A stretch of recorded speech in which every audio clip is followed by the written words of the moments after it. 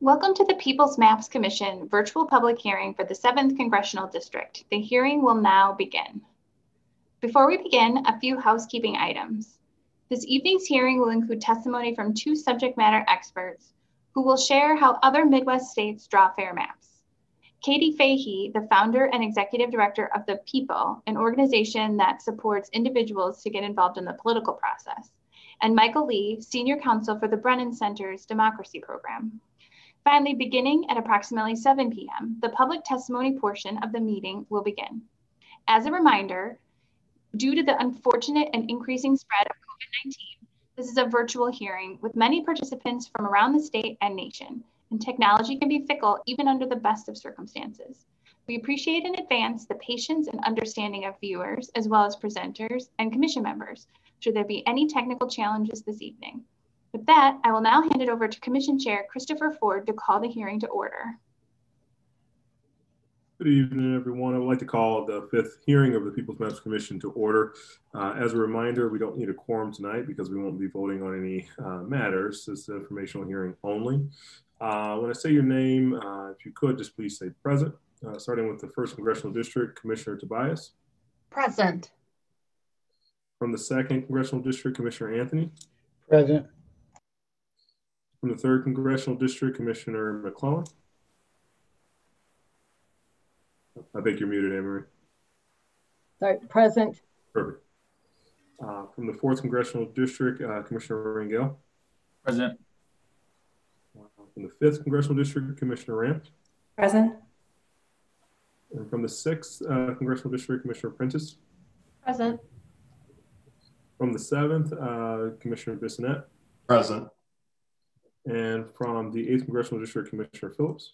Present. And I represent the 4th Congressional District, so we have everyone here. Before we begin tonight's hearing, I want to make sure that the citizens of the 7th Congressional District know that we're having our virtual hearing here tonight. And I wanted everyone to get to briefly know our commissioners from the 7th District. So I now will invite the commissioners to say a few introductory comments and remarks. So starting from the 1st Congressional District, Commissioner Tobias. Hi, thank you, Chair Ford, and good evening, everyone. My name is Elizabeth Tobias. I am from Racine, Wisconsin. I live here in Racine. I work for the Racine Unified School District. Very happy and honored to be here this evening to sit on this commission, and just extremely excited about the 2 presenters that we have this evening. So really looking forward to it. Thank you. Thank you, Commissioner Tobias. From the 2nd Congressional District, Commissioner Anthony. Good evening, and thank you, Chairman, Mr. Ford. I'm glad to be here tonight. I'm Ruben Anthony. I'm from Madison, Wisconsin here. I'm the president of the Urban League of Greater Madison. And I'm really glad to be involved with this commission to do the work that this commission has set out to do. Thank you, Commissioner Anthony. From the 3rd Congressional District, Commissioner McClellan. Yeah, hi, I'm Anne-Marie McClellan from Menominee, Wisconsin, in the 3rd CD. I'm retired, and I'm very happy to be on this commission, and I've enjoyed learning so much. And I'd like to make a special welcome to Katie Fahey, who is from my home state. I'm a native Detroiter, so welcome to someone from Livonia, next door neighbor there. Awesome. From the 4th Congressional District, Commissioner Rangel. Hello, thank you, Chair Ford. Good evening, everyone. My name is Benjamin Rangel. I proudly serve as a high school government teacher at Cristo Rey Jesuit High School here in Milwaukee, Wisconsin. From Racine originally, went to school at UW-Madison and then Marquette for my master's. Really excited about tonight. As always, looking forward to hearing from the members of the 7th Congressional District, the constituents there, and hearing why they believe fair maps, like we believe, are so incredibly important for our democracy. So looking forward to everything. Awesome. From the 5th Congressional District, Commissioner Ramp. Hello, good evening. My name is Susan Rampt. I live in Wauwatosa. I am an HR leader at Manpower Group in Milwaukee, and really looking forward to learning and grateful to be here this evening. Thank you. Awesome. From the 6th Congressional District, Commissioner Prentice. Thank Thank you, Chair Ford, and good evening, everyone. My name is Melissa Prentice, and I am a librarian. I live and work in the city of Sheboygan, and I'm happy to be here this evening representing the 6th District. Thanks. Awesome. From the 7th Congressional District, I won't forget you this time, Jason, Commissioner Bissonnette. Yep, hey, thank you. My name is Jason Bissonnette. I'm the Dean of Students for the Lucoutere Ojibwe K-12 school, and I also sit on the Board of Regents for the Board of Trustees for the Lucoutere College. It's absolutely an honor to be here tonight. I look forward to just hearing everything, and I guess I'll have a speech a little later, so awesome. Thanks. And from the 8th Congressional District, Commissioner Phillips. Yes, thank you, Chair Ford. Yep, I'm from Appleton, representing the 8th Congressional District. I'm a retired cancer physician. For the past year or so, I've been working with the grassroots group Fair Maps and represent us here in Wisconsin. And I also just want to say thank you very much to the speakers and to all the citizens that are giving statements tonight to the Commission. Thank you. All right, and I'm Chairman Ford, so I am an emergency medicine physician currently in Milwaukee, as well as a Whitefish Bay resident representing with Ben Rangel of the 4th Congressional District. We're very excited to be here in the 7th Congressional District. It's a district that actually has a special place in my heart. It's actually where I started my emergency medicine career in New Richmond, Wisconsin, in the St. Croix area too. And so shout out to Westfield Hospital. You guys, hope you guys are all doing safe and doing well there.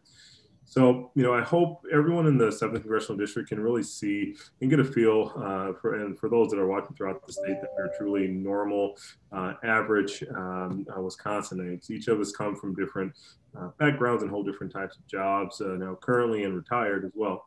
And, you know, we all just have in common the goal of creating a fair maps and having a fair legislative representative map for the state of Wisconsin. And so we're hoping to continue these meetings that we're having here and make those fair maps happen and share with you our process in the interim. So tonight we're going to hear a little bit from our expert speakers as well, more so around the considerations throughout the Midwest as well. We're hoping to have some representatives on from Iowa to kind of give us some insight into the Iowa model, as we've been hearing a lot about that from our various speakers as well as from some of the public testimony. However, we haven't been able to you know, have someone come and speak to us from the Iowa Council. And so we're hoping to reach out to them a little bit further, but our guest speakers tonight will have a little bit of information to provide along those lines as well. But before we do that, we're going to invite Commissioner Bissonnette to share with us some overview about the 7th Congressional District. So Jason, feel free. All right, well, thank you, Chair Ford and commissioners, and to all the people watching from the 7th. So my coworkers tell me I have really slow speech patterns. So if I run out of time, give me you got to hurry up. No worries, take your time. All right, perfect. Well, like I said, it's my honor to speak tonight just for a few minutes about the 7th Congressional District. As we know, geographically, the 7th makes up roughly the northern third of the state. And we span from the way north, the shipyards of Superior, all the way down the St. Croix River Valley to River Falls, over to the old iron ore mines of Hurley, and all the way down to the suburbs of Toma. So we're huge. We make up about 21 whole counties, and with portions of 5 counties on our southern border.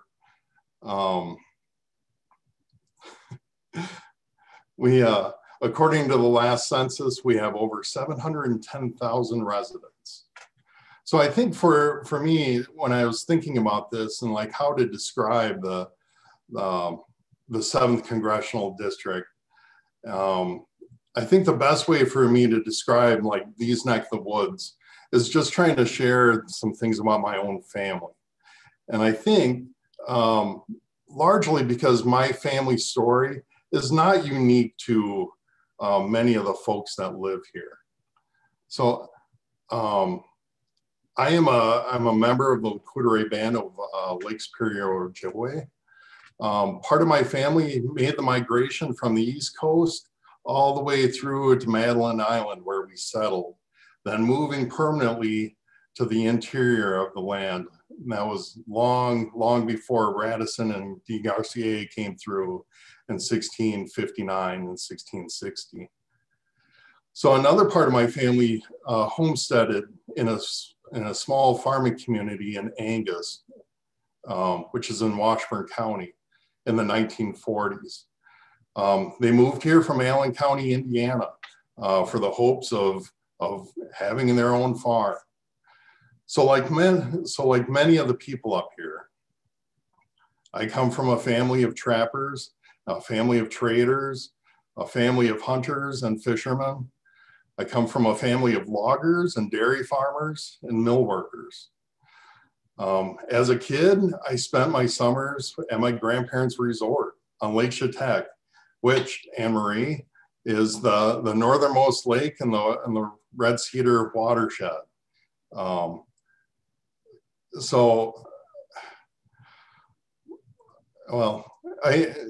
also come from a family of first language speakers. Many of my family, they learned English as a third language, having spoken Norwegian as a second language in the lumber camps in the 1880s. I come from a family of military veterans, having at least one person in every generation who has served either in peacetime or in wartime, who has fought for this country in every major conflict since the Revolutionary War. I also have family that rely on harvesting fish and game from public waters and the public lands that make up much of our area.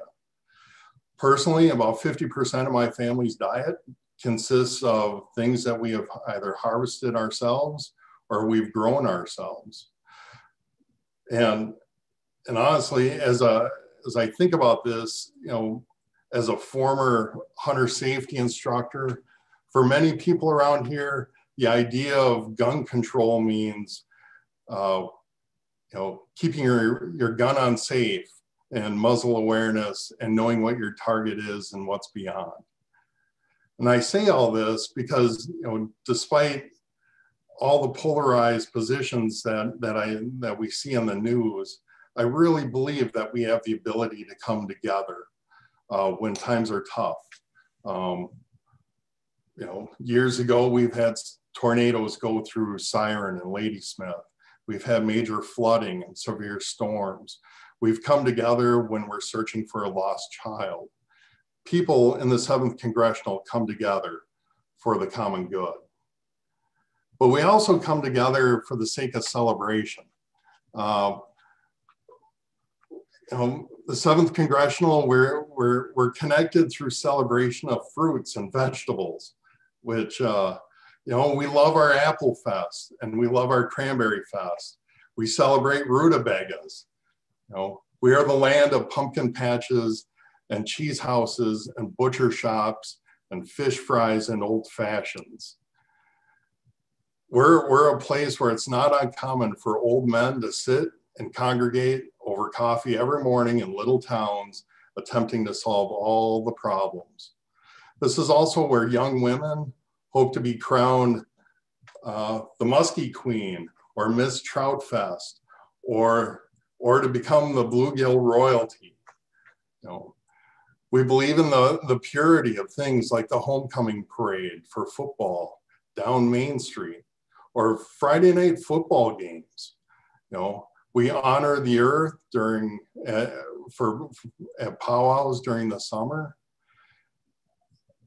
So it's a pretty unique place.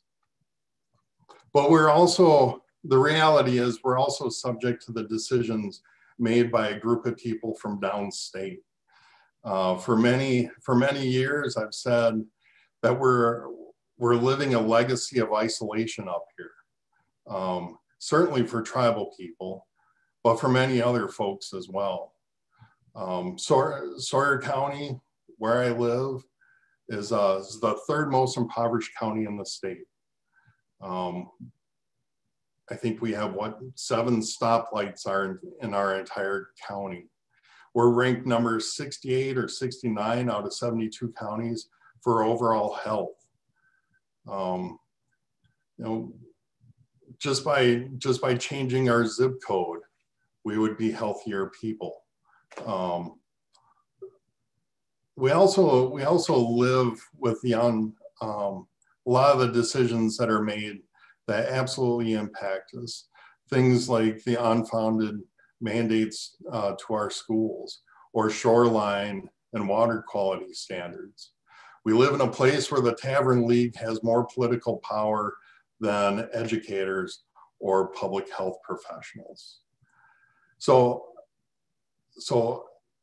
equality and representation for me is absolutely critical.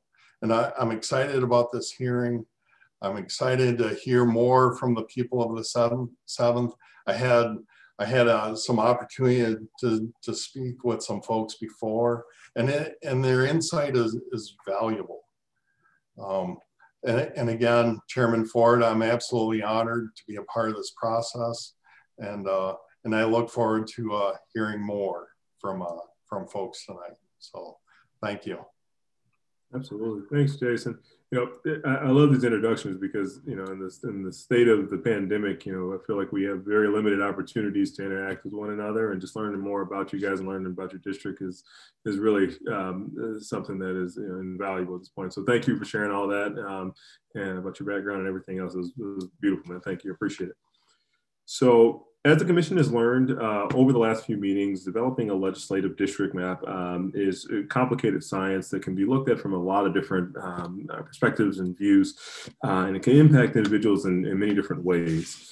Tonight, again, we're pleased to introduce 2 different individuals who will be talking with us about how other Midwest states draw fair maps. And so before we begin, I want to ask the commissioners to please save their questions at the end, as we normally will do, until both of this evening's presenters have been allowed to speak.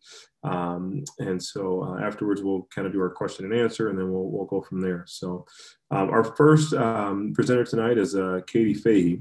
She's the founder and executive director of The People, which is an organization that empowers individuals to get involved in the political process. Previously, Katie was the executive director of Voters Not Politicians, where she led over 14,000 volunteers across the state of Michigan to pass a ballot proposal with about 61% of the vote which made political gerrymandering illegal. You know, without further ado, Katie, thank you for taking the time to participate in this evening's hearing, and I'll turn it over to you. Hi, so nice to join you. My video has been disabled, but I was hoping to share my screen if that's all right. Perfect. Yeah, it should be good. Perfect. Oops, that is the wrong share. All right, well, hello. It is so nice to be meeting with you guys. My name is Katie Fahey. That intro was perfect. Can you guys hear me all right? Just wanted to check. All right, perfect. So I actually am pretty relatable to the situation that you guys find yourselves in. My background was not in redistricting. I did not used to spend all of my evenings thinking about what are the right criteria and what position should we put them in. But my journey actually started with a Facebook post. It was in Michigan. I'm sure you guys heard about the Flint water crisis. We've had many things that have happened in the last couple of years that just really felt like there was an extreme lack of accountability from our government to our people. So I made a Facebook post, not thinking it would lead to amending the state constitution, but soon I started to see that I wasn't alone in my frustrations, that quote unquote, taking on gerrymandering was a really popular idea.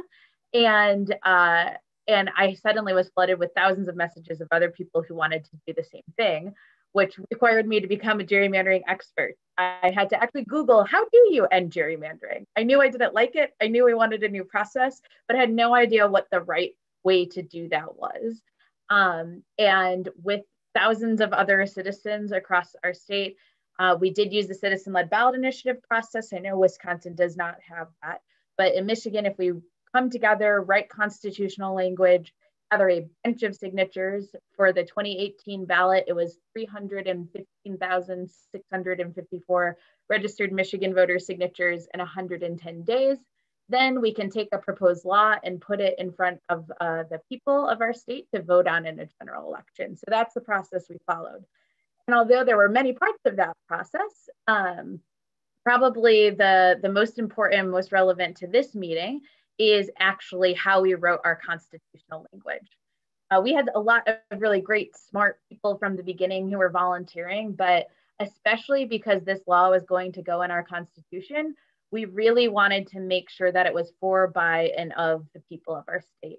Jason, your remarks reminded me so much of why we actually started in the Upper Peninsula of Michigan, a very rural part of Michigan, because one of our first volunteers said, you know, our opinion in our community is never taken into account with policy. We are consistently just dictated to by the bottom part of the state and their interests, and we have interests of our own and input of our own. And so when we were thinking of writing this constitutional language, we actually traveled across our state. We have 14 congressional districts. We went to all of them at least twice, and then I had some additional meetings too, but did 33 town halls in 33 days, where we had a survey that actually asked people if we were going to draw the districts differently, what would that look like? We also asked them, with how we draw and what the process is right now, do you like it? Don't you like it? What would you change? We took extra time to go to communities that have been disproportionately impacted by the current redistricting process, examples being the Upper Peninsula as well as Detroit, which has been hit hardest when new district lines are drawn, to make sure we heard from those communities and what was most important to them. We did best practices and research. We worked with experts across the country, studied what every other state that had a commission, which at the time was a lot smaller than it is now, which is, I'm really excited to see that it's more than doubled since our journey started in 2016. But Michael Lee, who will be speaking after me, is one of those great experts that we had. And then we, of course, made sure everything we were doing was in legal compliance. At the end of our process, what we got was a process focused on being fair, impartial, and transparent, where a group of citizens, a commission, would go across our state, listen to their neighbors, and figure out how can they draw districts that hold the maximum amount of representation for people, that would really be one of the criteria we were looking at. So for the feedback and how I'll structure the rest of kind of what I'd love to share is in the way that we ask people for feedback. We ask them, who should draw these lines? Do we like that politicians do it? If not, who should? What should the criteria be for drawing those maps? And how should this process take place and what should it look like? Overall, the key concepts that we tried to incorporate, because from all of that research that we did, we heard these themes over and over and over again. We incorporated into each of the parts of our constitutional language.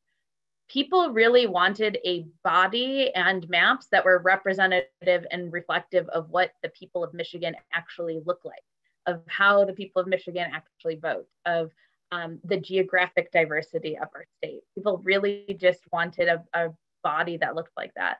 They wanted fair and equal treatment applied to all Michiganders, regardless of who they voted for or what party they vote for, an impartial process free from political influence as much as possible, a transparent process, meaning they wanted to be able to see how it happened, wanted to be able to participate in it, wanted to be able to actually replicate the results.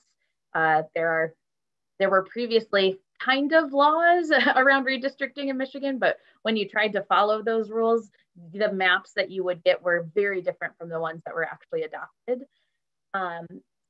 They wanted a process that proactively sought participation as well as electoral outcomes that are reflective of votes cast. And I'll get more into that later. So starting with the commissioners, in general, I kind of already talked about this, but a big point of contention was really wanting to make sure that there was demographic, so income level, cultural considerations, as well as geographic diversity, people from different parts of the state actually making and comprising the commission, so that hopefully when folks were coming and giving public testimony, they could be understood by the commission and they would have some kind of relevance to why what they were trying to say and how they were trying to talk about the community. They wanted equal political representation between Democrats, Republicans, and independent or third party voters. In Michigan, we don't directly publicly register for a party, but still wanted to make sure that representation was there. Didn't want political insiders, and the commission is actually selected through a random lottery process because there wasn't one body that felt free from political influence. A lot of our leaders of different organizations, departments in our government are appointed by the governor, and people felt like that was be politically biased. I just included these graphics kind of as something that I thought was a little funny. So as part of our survey results, even more unpopular than current lawmakers getting to directly choose their own representatives, lobbyists at 95% of people said we for sure don't want lobbyists, directly registered lobbyists to be on the commission. Our final commission is 13 members, 4 Republicans, 4 Democrats, and 5 non-affiliated voters.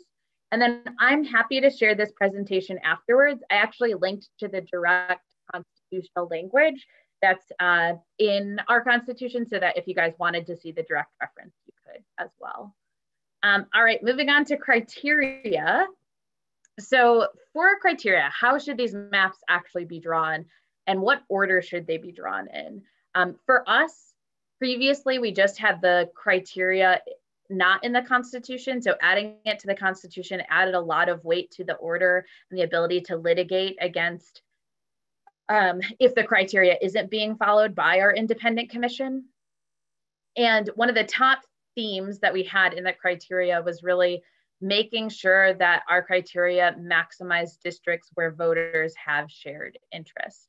I listed the criteria in a very short way, the bottom part of this slide. And so if you look at it, you know, the first criteria is that we need to follow the law. We need to follow all federal laws, the Voting Rights Act, all that. The second is being contiguous, meaning that, you know, your district has to touch all the different parts of the district, can't be in not touching in the state. But the third is that communities of interest criteria, basically saying that people should be able to have economic shared interest, heritage shared interest, interests that they define that could, where they can advocate the need for representation. Now, this was number 3 very intentionally because number 5, which is following existing political boundaries, so your existing county lines, your existing city lines. One of the problems that we kept hearing from a lot of folks is that, especially when it comes to county lines, there's many communities that bridge over that line, that a city might have much more in common with the city that's directly located next to it than the actual overall county for how they want representation to be had. So Jason, while you're speaking, this was an example that came to mind to me. In the Upper Peninsula, more rural part of the state. Right now, how the districts are drawn, one of our biggest cities, Big Bear up there, has only one main road coming out of that district. And that road isn't actually, it isn't connected to any other city that's found in that district. The district line actually cuts it in half so that if a representative or a politician wanted to drive to Big Bear, they would have to leave their district and come back into it. It doesn't make sense to people who live there. That's when we looked at the maps, people said, you know, I have no idea why our city is tied with all these other cities because we never even talked to them. Like there's literally not a road to those cities. And yet the cities that we do have roads to, we aren't in the same district. And we have much more in common. A lot of us work in the city that's next to us, even though we live over here. And when we go and want to talk to our representative about the concerns we have, there's much more in common with those lines. And so by putting communities of interest as number 3, it allows for more flexibility in how that criteria can be applied before those, again, existing political boundaries. We still have political existing boundaries as one of the criteria, but by placing it underneath the respective communities of interest, it allows just enough flexibility for the commissioners to be able to say, this the shared economic interest can trump the ability, the county line, or it can trump the city line or whatever that may be. Happy to go into more examples of that too. We also, with our communities of interest definition, I'm going to go to the constitutional language that we have here, which is the communities of interest one is number C. We defined it as may include but shall not be limited to populations that share cultural or historical characteristics or economic interests. Communities of interest do not include relationships with political parties, incumbents, or political candidates. we did directly say that basically political affiliations will not count in our definition, and the rest of it we kept fairly flexible. And the reason we wanted to do that is right now we had a pretty thorough understanding of the communities of interest that the people of Michigan would hold in different parts of the state, but in 40 years, we're not sure how our state will change. And so we wanted to make sure we were putting criteria where that definition was flexible enough to change over time. And then the last thing that I really wanted to highlight for criteria, when we were starting and we were going out and talking to people, there was a lot of confusion about the word competitiveness and competition in relation to criteria for redistricting. And a lot of people kept saying they wanted competitive districts, but that's not actually what they meant. Competitive districts would be more like trying to make sure that a district could be won by a Democrat or a Republican. And people were actually okay with having certain parts of the state that tend to vote more blue and tend to vote more red. They didn't feel like we should kind of try and falsely even the playing fields when the communities aren't defined that way. But what the criteria they were trying to get at was the concept of symmetry, meaning that about, for decades, about 50% of Michiganders vote for Democrats and about 50% of Michiganders vote for Republicans. And yet, depending who's done the last redistricting cycle, you might have 70% of the seats, 70% of the people elected that are for one party or the other, even though 50% of people, they only got 50% of the vote, as an example. And that's political symmetry. If you actually had 50 of your elected officials Democrat, 50 of your elected officials Republican. And so we tried to incorporate that as well as part of not only the criteria and the order, but also how the maps are tested as a part of this. And we didn't include competitiveness because when we were listening to the people of Michigan, that really wasn't a top concern. It was much more about how do we get a district that actually means that when you look at the map, all of us have shared interests and we can hopefully get our representative to bring those concerns to our state capital and bring those concerns to Washington, D.C. as part of it. And lastly, the line drawing process in and of itself. So what I mean by line drawing process is how does this all happen? What does it look like? What are the ways that the commissioners interact, all that. Really strong focus on transparency, one that invites public observation and participation. Mandatory public meetings are actually held before maps are even drawn. And part of those public meetings actually puts on the commissioners that they have to help educate the public about what the redistricting process is, especially because it only happens once every 10 years. People often need a reminder of what this means. The other important part, especially for this first year of our redistricting commission, is up until this point, we've never had a commission. So people, even though they're excited to give public input, they're not really sure how. And so we really wanted to make sure the commission would proactively assist people in making sure they knew how to use the process. Our maps do require a majority of the commissioners to adopt them with at least 2 of the Republicans, 2 of the Democrats, and 2 of the non-affiliated voters before any one map can be incorporated. And that goes back to that concept of fairness that people wanted to see. We have a requirement of open meetings and the use of technology. Little did we know how relevant that would be in the age of COVID. Really glad we put that in there, but we did make sure that the constitutional language encouraged the commission to basically proactively be going out to make sure that people could attend even if they couldn't physically be there. And then public comment and participation is also highly encouraged throughout the process. This includes the public being able to submit their own maps. It also put requirements on the commission that when they came out with their recommendations of maps, they actually had to be maps. One of the problems in Michigan, or that we heard about the current existing public process that we had before this commission, was that when the legislature was going to pass maps, they would just have a list of census tracts. And so if you only had 24 hours to give public feedback and you have no idea, you don't have the census tracts memorized, it was really hard to understand what kind of public feedback to even give because you weren't sure what it looked like and where those community lines actually were drawn. So some of those little pieces were in there. Again, I have the constitutional language. This is in multiple sections of the Constitution. So you have a couple slides from that for you guys to be able to read and look at the specifics of it. It's helpful. All right, and so in general, that was our overall process. really hearing an emphasis on how can we make sure that having representative government is actually about representation. How can we make sure that our communities are reflected in this? How can we actually participate in this process? One of the other things I didn't put on this slide, but even after a map is drawn, there's a required amount of meetings that have to be held before it can be adopted by the commission to make sure that the public has a chance to actually give input. Each of the commissioners, after the maps are finalized, need to submit actually a written report of why they think that that map followed the criteria that we put in place, and add another layer of accountability for these maps being drawn with purpose and not just based on what people personally feel like is what the criteria should be.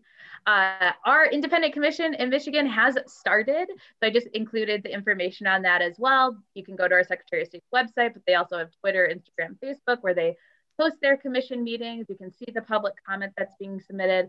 I wasn't sure if that would be helpful or not for your process, but much like how you guys run your meetings, it's very similar, and you've got some kindred spirits as your neighbors.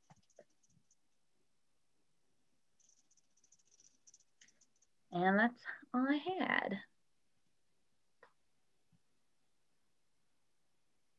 Awesome. Thank you so much, Katie. We appreciate it. So we'll transition to our second presenter. So our second presenter is Michael Lee. As Katie was saying, he's another powerhouse in this redistricting effort in the process of creating fair maps. He's a senior counsel for the Brennan Center's democracy program, which focuses on redistricting, voting rights, as well as elections.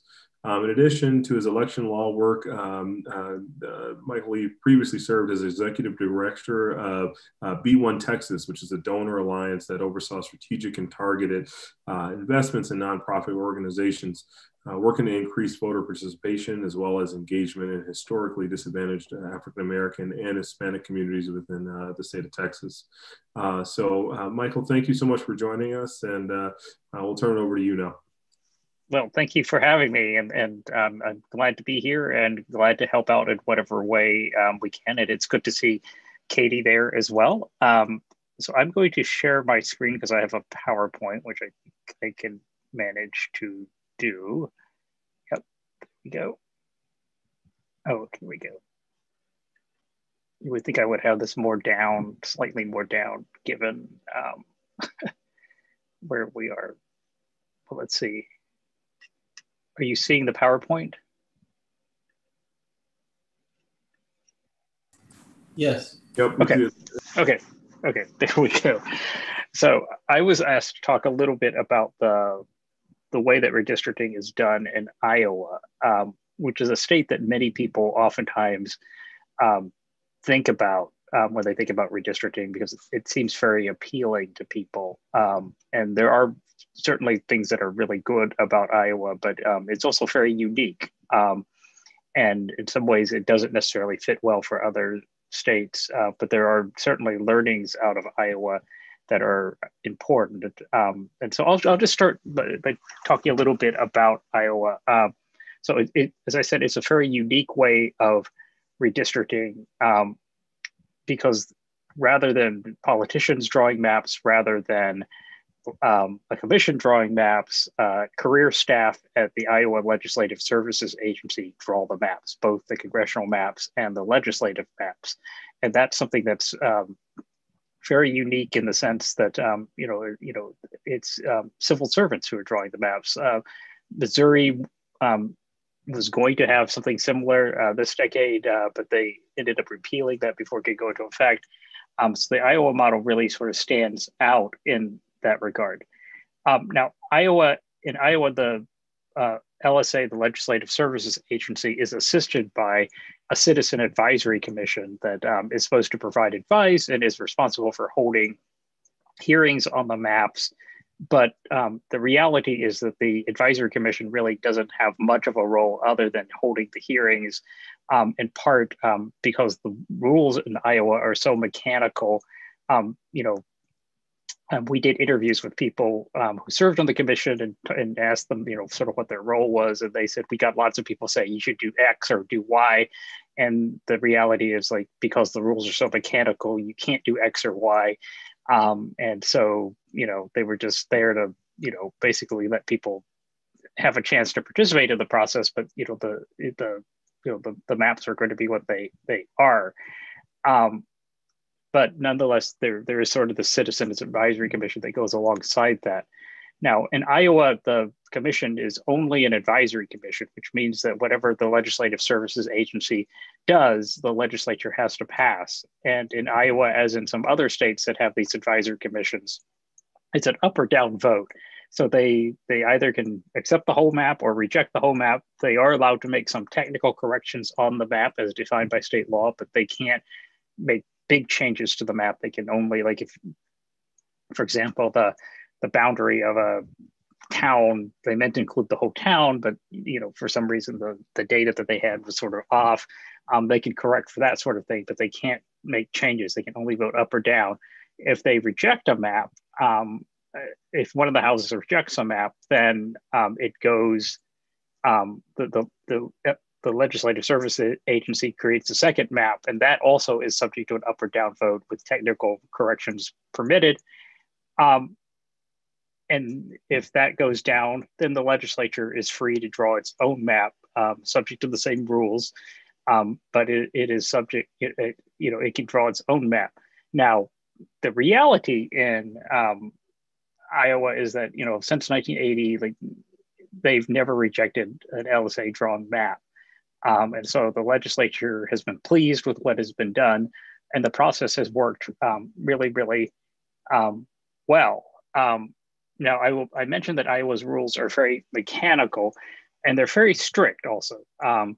Iowa does not allow much deviation in the size of the population of districts. The mean deviation is only limited to 1%. The total deviation from the largest to the smallest district is only 5%. In federal law, that you could have up to 10% for legislative districts. And so it's very tight, which limits some flexibility in some cases, which we'll talk about in a minute. There's also a great deal of emphasis in Iowa on political subdivisions, counties, towns and cities, and there are rules about which towns and counties you split, which towns you would split first, or counties, in other words, you would split the larger ones over the smaller ones. And so, the rules again are very strict. Iowa also has requirements that districts look nice as much as possible. They call that convenient contiguous territory, and also that districts be reasonably compact. That's a requirement that not all states have, but Iowa does.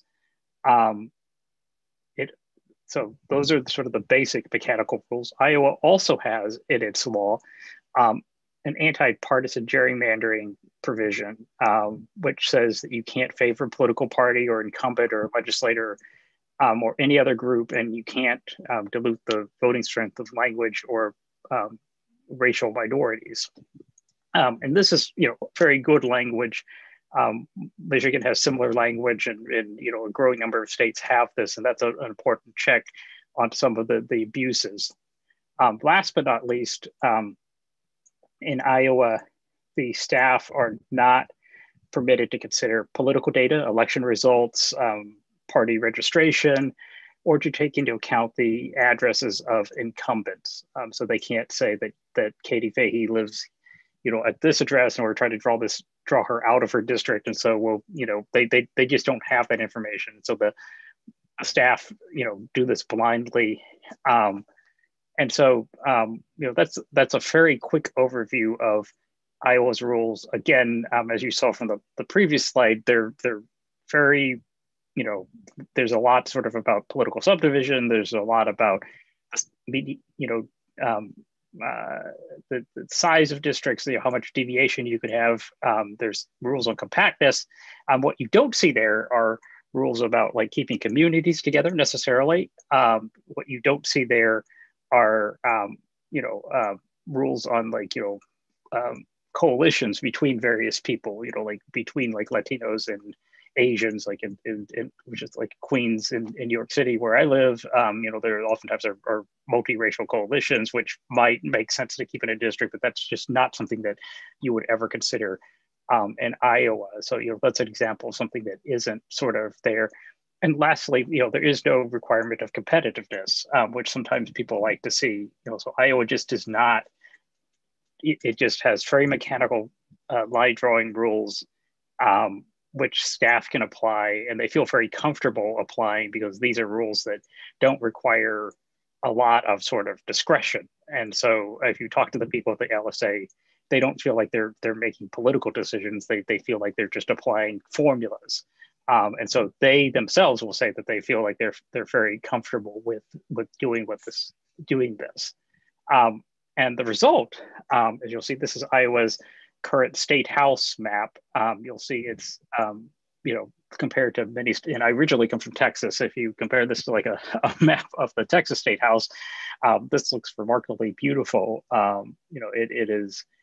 The districts seem mostly well shaped. And they seem mostly like I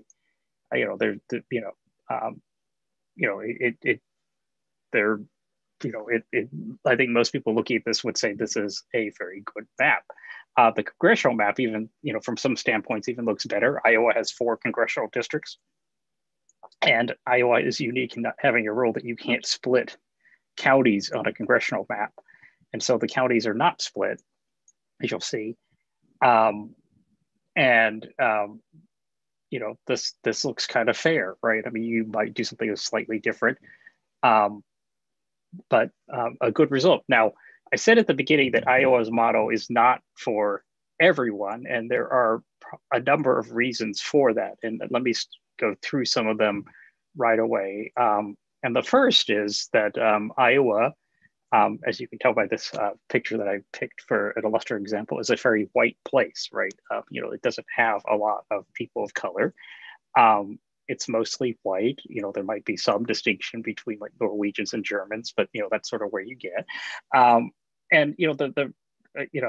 joke a little bit about that, but what that means is that you're not, you don't have a lot of issues with compliance with the Voting Rights Act. You don't have a lot of claims for districts that elect, racial or ethnic minorities just because they're not large enough. Iowa does have non-white people. It's just that they're not like district-sized concentrations of non-white people, such that you would have to like make difficult choices about what to do there, right? You can apply very mechanical rules to a mostly white population. I believe Iowa is like either the first or the second most white state in the country. It works out, right? So that you don't have to make the hard choices. And this would not work. People in Iowa, Ed Cook at the Legislative Services Agency has said that he doesn't think the Iowa model would work, for example, in a state like California, which is much more demographically complicated, where if you draw a district to the left, you end up with a district that elects a Latino candidate. If you draw it a little bit to the right, you end up with a district that elects a Black candidate. And so there are real world implications for the various communities which live very close in proximity to another and layer on top of each other. And you really should, if you want to do this, right, like think about like, okay, like, do we want Latino representation or Black representation, because how we draw the line actually will matter in that regard. And that will have major world impacts on like the ability of communities to have effective representation, to have a seat at the table in the case of California and Sacramento, to argue for things that they want, right? And I'll give you an example of something like this. Is a district that is in Chicago that many people consistently call a gerrymander and that they hate.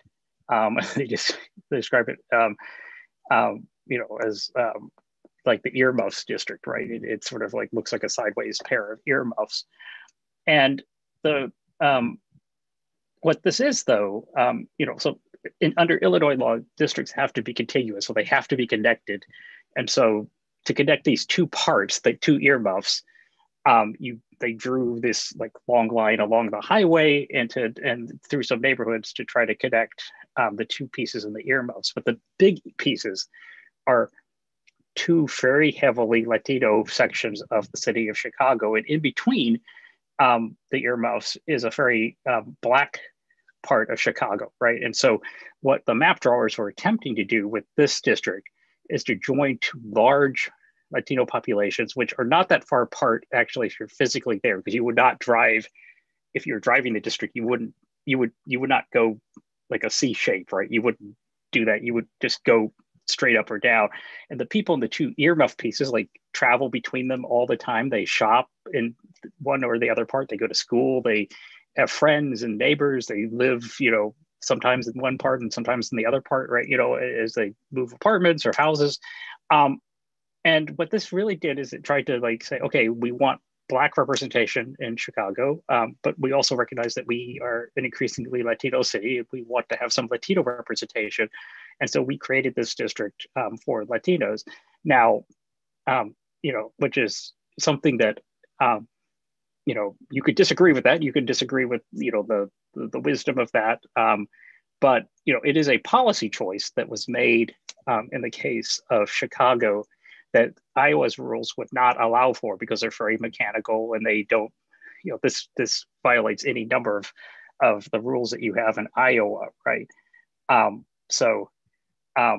Which I guess is, you know, the point, like Iowa, what Ed Cook and others would tell you, you know, is, you know, the central feature of Iowa is that, you know, the legislative staff does it, but really a computer could draw something like that because it's programmable, right? You know, a computer can't make decisions like this, but it also can't take into account communities. And I'll give you an example. You know, I mentioned that there's no dictate in Iowa's rules about keeping communities together.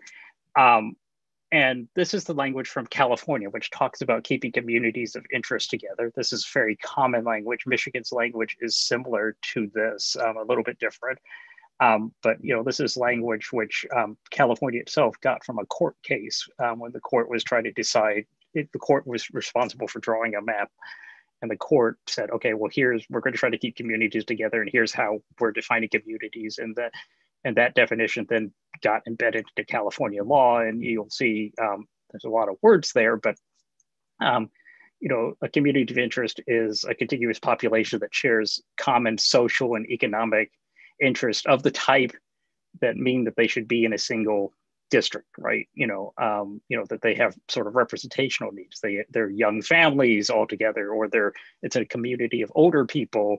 You know, like, you know, probably something like being, you know, like I don't know, a Green Bay Packers fan or a Dallas Cowboys fan would not be something that you would necessarily have to put together in a district for, you know, representation needs. But there are certain communities, you know, based on economics, based on social issues, like that do have shared concerns and should be in a district together. And so this is the language from California. And the example that I like to give about California that I think is oftentimes helpful about why this type of language is good is in California, the commission it's drawn one set of maps, it drew maps in 2011. It heard testimony. It held 41 hearings around the state. And when it was in the Los Angeles area, it heard testimony from people who said, we live in the foothills of Los Angeles, and we want to be kept in one state assembly district. And if you know anything about Los Angeles, you know, you can't actually drive through the foothills, right? You can't drive all the way through without, you know, people live in the foothills and they drive into the valley to go shop, to go to school, to work. And so historically, the districts have joined parts of the foothill with parts of the valley, right? They were valley, foothill, valley, foothill, valley, foothill districts. But the people in the foothill said, we want to be in one legislative district for a big reason, which is nobody's paying attention to our biggest issue, which is wildfires, right? Nobody, you know, we constantly get bedazzled by wildfires or bedeviled by wildfires. And we want to be able to have representation in Sacramento that will, somebody who will pay attention to wildfires. And the commission heard that testimony, found it really compelling, and said, you know what, we're going to put them all in a district. Now, they would have also been very reasonable to have continued drawing valley to foothill districts because those are other types of communities, right? We don't belong to one community, we belong to multiple communities, and you have to decide which of the communities gets priority. But that's a human judgment, right? And it's something that happened because people heard the testimony and they found it to be compelling. And that's something that Iowa's rules would not allow, right? Iowa, it just isn't a factor in Iowa at all. And so the commission drew this district that kept the foothills together, and lo and behold, in the next election, then the foothills, Democrats were running, Republicans were running, but everybody was talking about wildfires, what they were going to do to prevent them, what kind of services they were going to provide, and people got the representational need that they wanted. And so this is an example of like why you can't necessarily, for example, many people oftentimes say we should have computers draw the maps, right? And it should be, we should, that's the fairest way.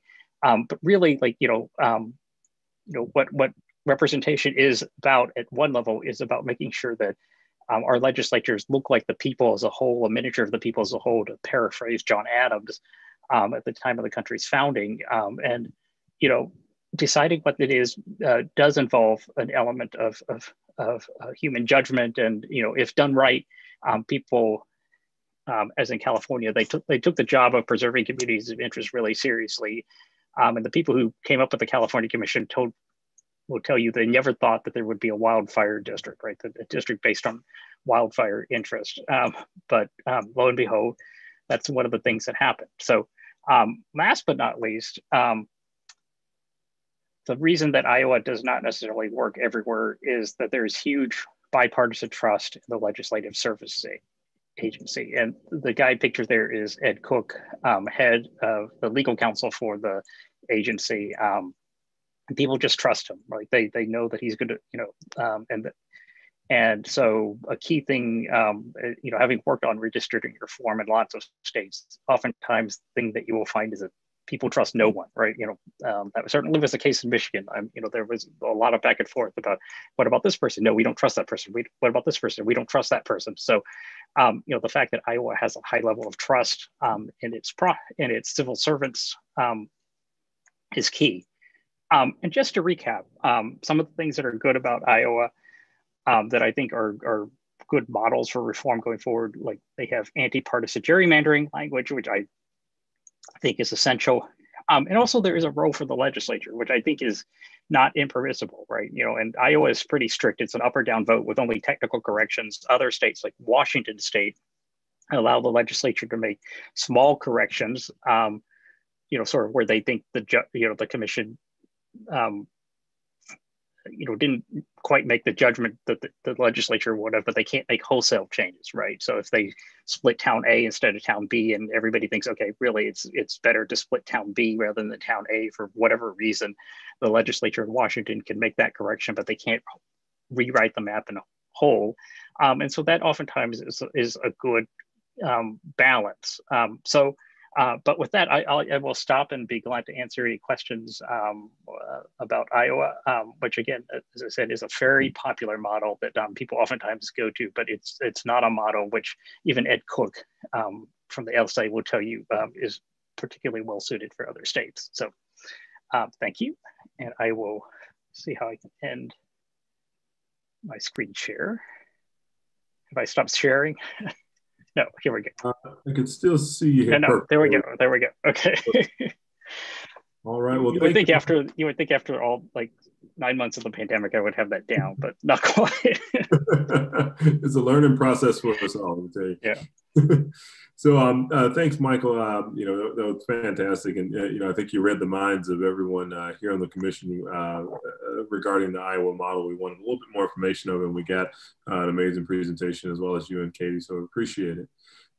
So we're going to open up the floor to any questions for both of our speakers that any of the commissioners may have. I'll go in order of congressional districts, and tonight we're going to switch it up a bit. So we're going to start with the 8th congressional district and kind of work our way back. So Tony, you'll be going first there. Okay. Okay, thanks. All right. Mr. Lee, this wasn't on your presentation, but would you be able to comment on the trend nationally for nonpartisan commissions in other states? I mean, I think clearly there is a trend. Like I was reading a newspaper article today involving a legislature here near Green Bay, Wisconsin. And his comment was, the legislature draws the maps. They've always drawn the maps. We're going to draw them this year. But, you know, clearly that's not the case more and more. And just for the record, could you talk a little bit about the trend? Sure. I'm glad to do so. Last decade was sort of there was a big burst of reform last decade, including the creation of independent commissions in Michigan and Colorado. I think before that, a couple of reasons. Before that, a lot of people had been skeptical about commissions because the states that had some form of commission were relatively small states. Arizona was one of the larger states that had a commission, and a very good one, but Arizona is not a particularly large state, and the other states were states like Idaho or Montana, which are very small and demographically homogeneous. And then you have California, which is a large, very demographically complicated state where you have like 20 Latino groups and like 20 Asian groups, right? All, and like it's just like really complicated, right? And so the fact that the California Commission was a big success in 2011, I think helped fuel a lot of interest, because it was a proof of concept that a well-designed commission can produce much better maps that produce, the California Commission can't look at political data, and yet just by keeping communities together, it ended up with much more electorally competitive maps. You saw that in 2018 when Democrats won a bunch of congressional seats in Orange County that had historically been Republican. And you saw it this year, 2020, where a large number of the seats that Republicans won in the 2020 elections were California, right? Because as the mood of the people switches in communities, the districts are competitive. And after California, you saw a wave of reform. In part because California was a success, but also because gerrymandering was so aggressive after 2011, right? In many states, people basically said, we can do whatever we want, because there was a feeling that the Supreme Court wasn't going to step in, and it hasn't stepped in, but there was already a foreshadowing of that. And so people went to town. And I will tell you, like in states like Ohio, and I think this is also the case in Michigan, it used to be people would talk about gerrymandering, they would talk about redistricting, and people's eyes would glaze over, right? And nobody cared about it. But now, if you look at polling, you say, like, we want to take power out of the hands of politicians. We want to, like, end gerrymandering. People are like, where do I sign up, right? I mean, it is just an issue that really resonates with people, because I think people feel the system is broken, and that redistricting has something to do about it, and that the political class rigs the process. And the amazing thing is, you talk to people in Michigan, you talk to people in Ohio, they will say when they were collecting signatures, I went door to door in a mixed partisan neighborhood. I knocked on Republican doors, I knocked on Democratic doors. Everybody wanted to sign, right? People don't like the political class, right? And so, there has been a trend toward doing redistricting better. The good news is that there's lots of models for it, right? Some of the earlier models, reform comes in waves, right? There was a wave in the 60s and 70s, and then there was, you had Arizona, and then you have California, and then this decade's or last decade's reforms, and they've gotten better. Like, people have learned from each other, so the process has gotten better. And this decade, when you see maps drawn in Michigan and Colorado plus California, Arizona, I think you're going to see much better results, and as a result, I think there's going to be an impetus for reform, at least where possible. And the good news is that I do think it's increasingly becoming bipartisan. In places like New Hampshire and Pennsylvania, redistricting reform has had bipartisan support in the legislature. It's been blocked in New Hampshire by the governor, and in Pennsylvania by legislative leaders. But it's increasingly bipartisan, because I think people do, it's a popular issue for voters. Politicians like issues that are popular with voters, but they also sort of get that it's a part of the problem. So, thank you. I could add really quickly, just in the most recent election cycle, there were over 8 states that do have the ballot initiative process who all tried to get either a form of independent commission or redistricting reform. Because of the pandemic, gathering signatures, things got complicated. So you didn't see as many states actually getting it onto the ballot, but huge amount of support and interest there as well. And I think, one of the biggest differences is states that do have citizens with the ability to do it versus the legislature to be looking out for their own interests. Although in Virginia, the legislature did have a bipartisan agreement to change how they do redistricting, and the legislature is one who changed the process. Awesome. From the 7th Congressional District, Commissioner Bissonnette. Great, thank you. Thank you both for the information. Katie, I have a question, and I appreciate that I've spent a ton of time in the UP, and I appreciate that you made your comments about that. What I'm wondering is, well, kind of two parts. It revolves around like communities of interest and what that looks like in the UP. And what I'm wondering is, how did you define those, or what was your feedback in that? Sure, yeah. So for us, our commission is actively, like, they haven't started gathering direct feedback yet, but we actually did gather feedback during our process. And this is kind of a side note, but we had a competition where we invited citizens across the state to submit what they would have as their community of interest. And we had a group of quilters who made a giant quilt. And on that part of Michigan, they would put what the community of interest was there. So I just thought that was great.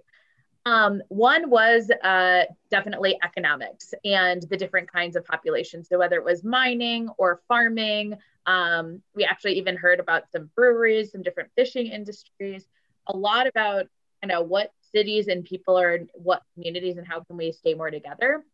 The Upper Peninsula also has a section, basically how it's gerrymandered right now is there's certain colleges that are in the more highly populated parts of the Upper Peninsula, and you can clearly see where they're trying to disrupt a college population so that they're in 2 districts instead of 1.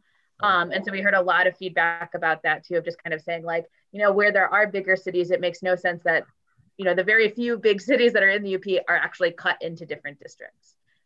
One of the things for us as well that was just a big issue was the Upper Peninsula and the Lower Peninsula, where that line is drawn in the Lower Peninsula actually completely can negate the Upper Peninsula's voice. So there hasn't been someone from the Upper Peninsula elected to the 1st Congressional District in many years. And we heard tons about that if you don't actually live here, you have no real concept of our priorities and our needs. So that was another issue that we heard. And as well as there were some environmental concerns just around some of the communities that are more on the lakeshore and just the development around lakeshore and folks wanting. Well, if I could just add a follow-up. Were you getting feedback as far as keeping counties whole or things like that? Was that a pretty standard? It in the UP, probably a little bit more than downstate, but for example, Lansing, which is our state capital, it is right in the middle of 4 counties. And so Lansing actually has 4 different congressional members, even though it's one of the largest cities in our state, which makes no sense to the people who live there. But just because my neighbor lives over there, our kids go to the same school, why do we have to go to 2 different people to talk about the school reform we want? And none of them want to pay attention to us enough because our city's been directed that way. The Upper Peninsula, I think communities of interest was strong. Counties was a consideration, but actually cities were more so because of some of those lines. The one part where it was different, which I actually don't know enough about Wisconsin, I apologize. So in Michigan, there's 2 different time zones too. And so part of the Upper Peninsula is in a different time zone. I'm not sure if that's the same in Wisconsin or not, but that actually was something that came up at one of the community meetings too, of just even just being able to be organized and talk to each other, it would be great to have that as a consideration. Yeah, I will just say, in some places around the country, people do feel a really strong kindredness with their county, right? In some places in Texas, it's Smith County this, Smith County that, right? I mean, that's that is your community, right? You think of yourself as a Smith County, or in other places like New Jersey, you drive through 15 minutes and you drive through 3 counties and you have no idea where you are, right? And so, it just really depends. And, I guess the ultimate thing I would say is sometimes counties can be communities and sometimes they're just administrative units. So it just depends. And that's why you need to go talk to people about it. And, in California, when they did the community of interest testimony, they ended up requiring people to do three things, and I forgot what the third one was. But the first is like you have to be able to define like the boundaries of your community, like this is my community, and then you have to be able to state why what your community's representational interest is. In other words, like this is based on the environment, this is based on the fact that we're all like, this is working class or whatever it is. And there's another one which is related to that, but I've forgotten what it is. And you have to be able to do that, and that helps people understand, because again, we all belong to different communities, they overlap,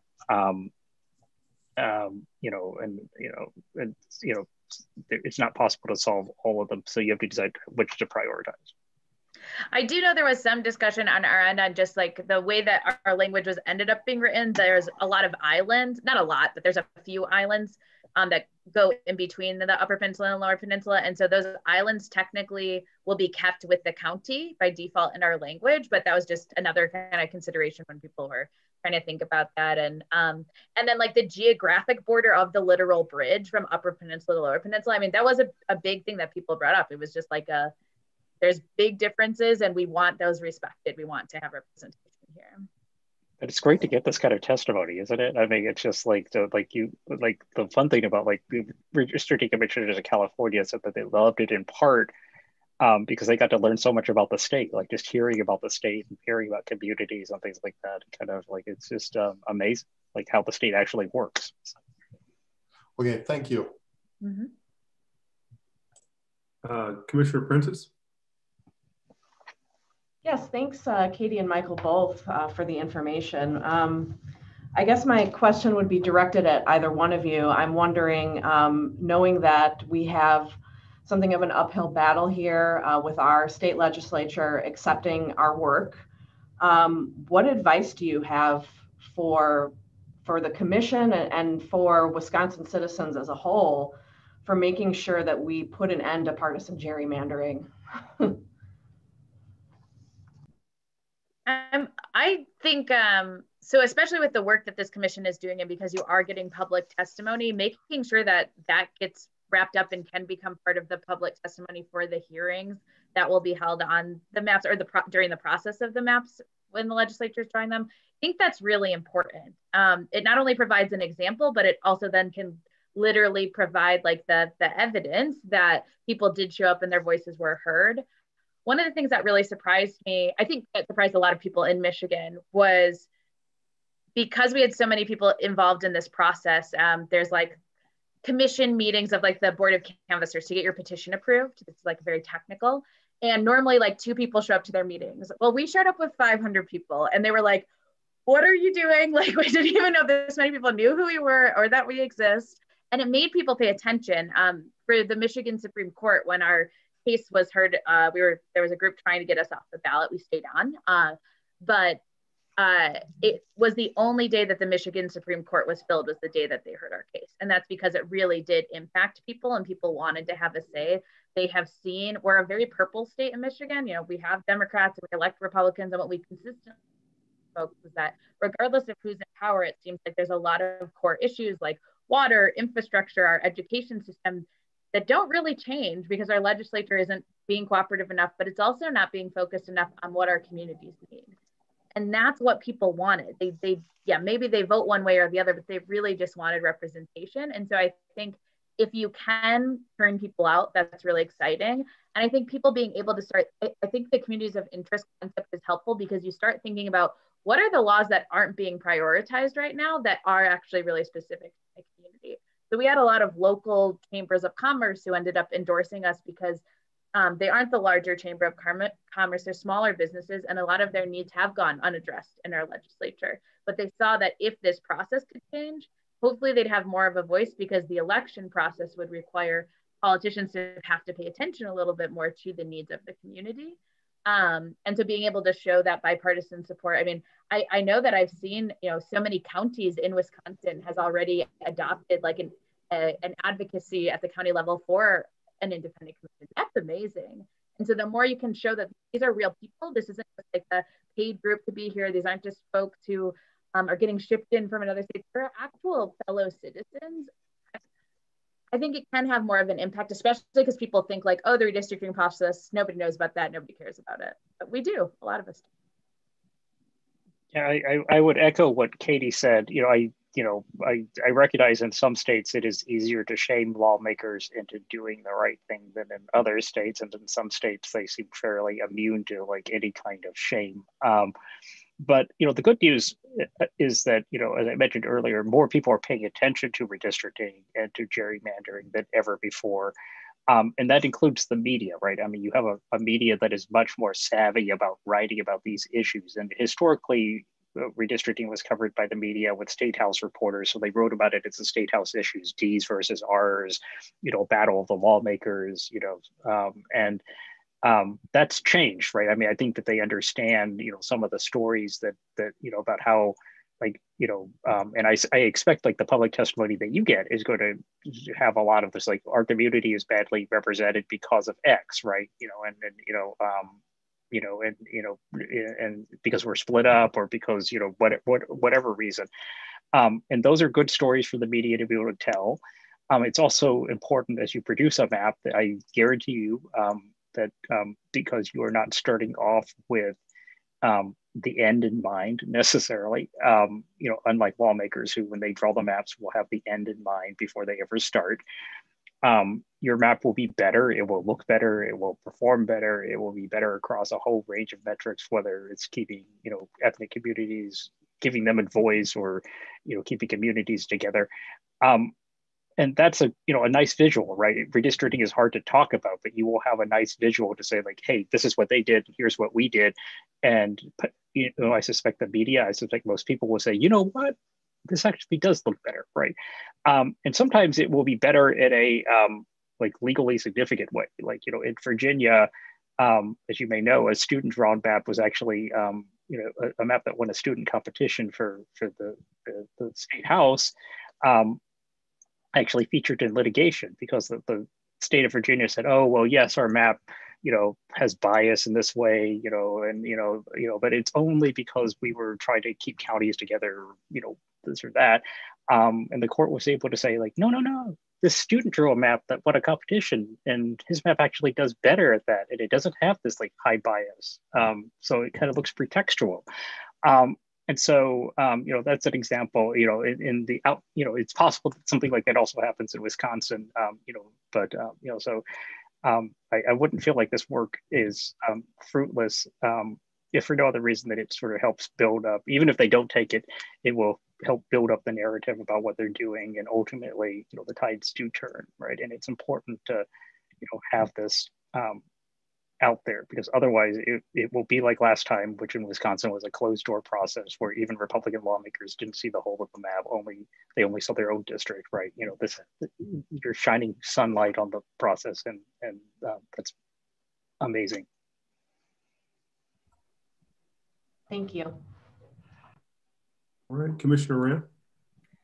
Thank you both. My question is for Katie. Would you mind taking us through the approach that you all use to determine the order, the prioritization, and the weighting of the criteria? Yeah. That starts with the Voters' Rights Act? Yep, totally. Yeah. And actually, Michael Lee helped facilitate us that way. Oh, he came in as our nonpartisan facilitator. But what we had done is we did a bunch of research on best practices and first we did those meetings across the state and really tried to see what do the people of Michigan want. We overwhelmingly heard representative maps that keep communities together, a system that is fair and equal for all political participations. They don't want more Democrats and Republicans being involved, and one that is focused highly on impartiality, so not influenced from political party members or people already in government, as well as a transparent process that can be replicated and people can see that we didn't want to have to pay money to FOIA the results to see what kind of data was being used in the mapping process.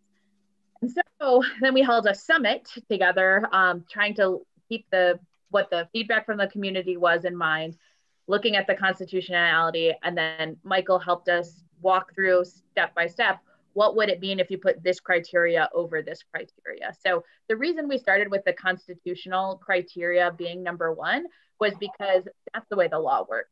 If anything is found unconstitutional, it doesn't matter that we put it first or second. The federal constitution is going to take precedent over our constitution when it comes to those few things like the equal population and the Voting Rights Act, all that. So that's why we put that there. We did contiguous next just because we didn't want any, it's also related to the existing law that we had, but we also just didn't want any mistakes on the fact that like these districts actually have to touch. You can't have like a district that doesn't touch for 70 miles. And so then we started with communities of interest because we had heard so much feedback around how not everybody thinks of county as, it really was mostly about the county conversation actually, that not everybody would define their community as county, that school district is maybe more important, but even beyond that, just some of those cultural elements they've found would be more important. And in other parts of the state, they definitely thought that like existing county lines or city lines were more important. But in order to balance that, those folks who live in those different counties could go and give public testimony saying, hey, our community would be defined by this, please draw the lines that way. But if we had switched the order of those criteria, and Michael, you can probably articulate this better than me. If we had switched that though, the default would be, you have to start with any existing boundary. You have to start with the county line. And then if there's like too much population in that area, then you could consider a community of interest. But if there isn't, then it has to get defaulted at existing boundary line. And that's why we're like, just wasn't the feedback we were hearing from people. We were really hearing that these cultural elements were important, especially in larger cities too. Like Detroit is going to be split up into more than one congressional district. And if that line has to be drawn somewhere, what's going to take precedence? School district, or should it be like the community neighborhood talking about it and what they want? Right. We then put basically making gerrymandering illegal as the next one, that you can't have any kind of political bias related to incumbents or existing political parties. I think it was mostly that we definitely wanted that to be high on the list, but for practicality reasons, it just kind of came in the middle. And then we ended with, we do have a rule about relatively contiguous. One of the reasons why is we have some districts that are just, they have been drawn extremely narrow, and to even drive from one part of the district to the bottom takes hours and hours. And so practically, even for people running for office, it makes it very hard. You have to be pretty much very wealthy to already be able to even and compete in a district. And so that was just another important piece. Came at the end because from the feedback we were hearing, communities being able to keep a school district together, existing boundaries was also really important. And although people still thought it was important that districts were kept together, but not that it should take precedent over some of those other issues and interests. Right. I mean, just to add a little bit of gloss to what Katie said. I mean, there was some resistance to communities of interest from some quarters because, people feel like that opens the door to manipulation, right? And it's sort of like, you'll just define a community based on something that ultimately really serves your political goals. And what they realized over time is, they were first of all getting a lot of input, like communities were important to the people of Michigan. But secondly, there were a lot of checks and balances, like the way that you pass a map, you can't do it on party line basis and stuff like that. So there were a lot of checks and balances to make sure that Republicans weren't going to have the ball and be able to define communities in the way that they wanted, right? You had to get some other support to pass a map. And so it's the way the commission worked is that there are lots of checks and balances, and that they felt comfortable at the end going with communities because it would be a collective decision, right? Not one party's decision over the other. But initially there was a lot of impetus from people wanting to do compactness above all else. And there was discussion about how sometimes Michigan communities aren't compact, right? School districts aren't compact, Black communities aren't necessarily compact, right? It's sort of do you really want extreme compactness? But I remember one debate about competitiveness, and many times people want to have competitiveness in there, but then there was a realization that sometimes to make districts competitive, you actually have to gerrymander because sometimes districts are very Republican or very Democratic, right? Detroit is going to be Democratic, right? And places in West Texas are going to be Republican, and you should gerrymander to try to make a district competitive. I remember one point somebody said, I won't mention any names or anything, but every district should be 50-50. And it's you'd have an extreme gerrymander to get every district in Michigan 50-50. But secondly, if there's like a swing toward Republicans in one year, like they would win every single district. You really want a legislature that's 100% Republican, or 100% Democratic, right? Like you actually want the legislature to look like the people as a whole, to go back to Adams. And the way to do that is really a powerful tool is community. So, excellent. Thank you. Commissioner Rangel. Yeah, thank you both. Sorry, I'm just I got a few questions here. Thank you both, very informative. I'm really thinking about the level of transparency to our process. I think, all of our meetings are public and everything's available online, but I'm more so concerned about the intersection of transparency and publicity almost. Katie, I looked at the Michigan Facebook page and Twitter, and they have over 1,000 followers and likes on both respectively. And so we don't have any sort of social media presence. So I guess my question could be for Katie or Michael, but Katie, we can start with you. Related to transparency, what are some of the best practices or promising practices in addition to what you've already talked about, even into specifics? I don't know if who runs the social media account. All of us on the commission here are volunteers. Some of us have additional full-time jobs, and so I guess any information you can give or advice you can give around transparency and publicity and how we make sure the people of Wisconsin know the work that's happening, that would be great. Thank you. Yeah, so the ARC Commission is kind of housed in the Secretary of State's office. So they technically have gotten them started, although one of the first things that the commission is doing is trying to hire some staff for the commission. I know that it's different because ours is an official in the Constitution body. So there's a certain amount of our budget that we guaranteed that commission could have to do their services. One of the things that I think, you guys are a body and an official body, and the census, is happening. It's obviously related to your work very strongly. And a lot of cities and municipalities pay attention to the census because they get money allocated from the census results. And so you may want to consider actually writing a letter officially as the commission, inviting public officials to make sure their communities turn out when you're going to be in their district or something like that. We as volunteers raising awareness for our commission did that. We found every municipality in Michigan that had over 3,500 people, and we just wrote letters as a group of citizens saying, hey, we're going to be taking input on this constitutional language. We want to make sure your voice is heard, show up.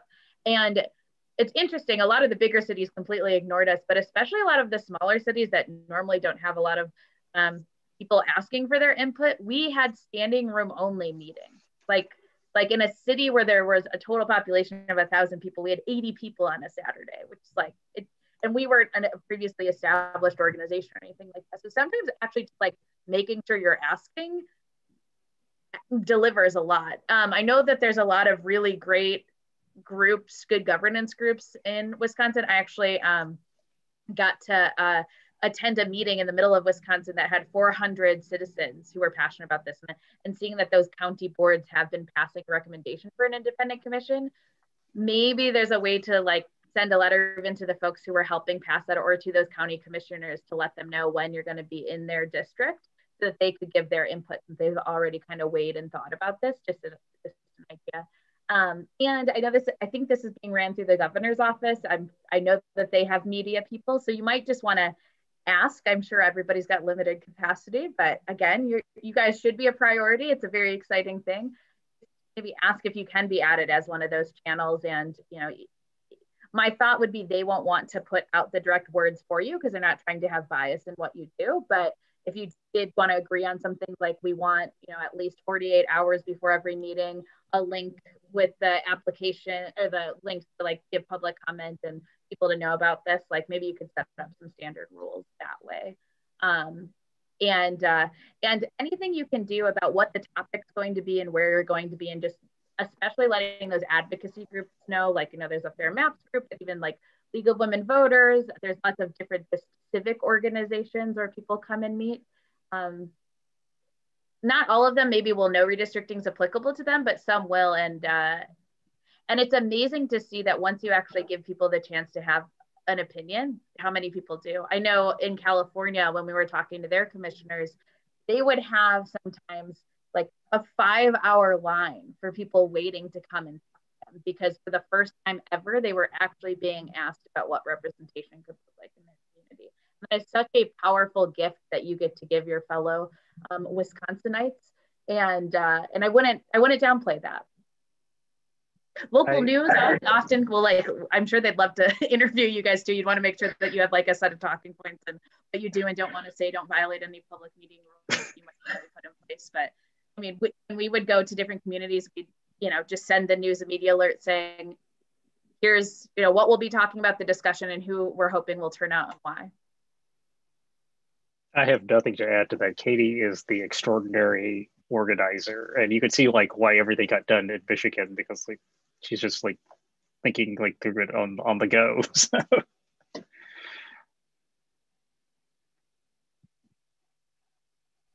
Awesome, guys. Thank you. Commissioner McClellan. Hi, thanks. And thanks to the speakers. And Jason, Commissioner Bissonette, I will tell you now, you asked the questions that I was going to ask. So I think that it's very interesting about the communities of interest and how they are prioritized above the city, county, and town. And growing up in Detroit and living in Michigan for at least through my 20s, maybe because it was a big town, Wayne County was like nothing, right? Oakland County, nothing. It was the city where you lived in is what you associated with.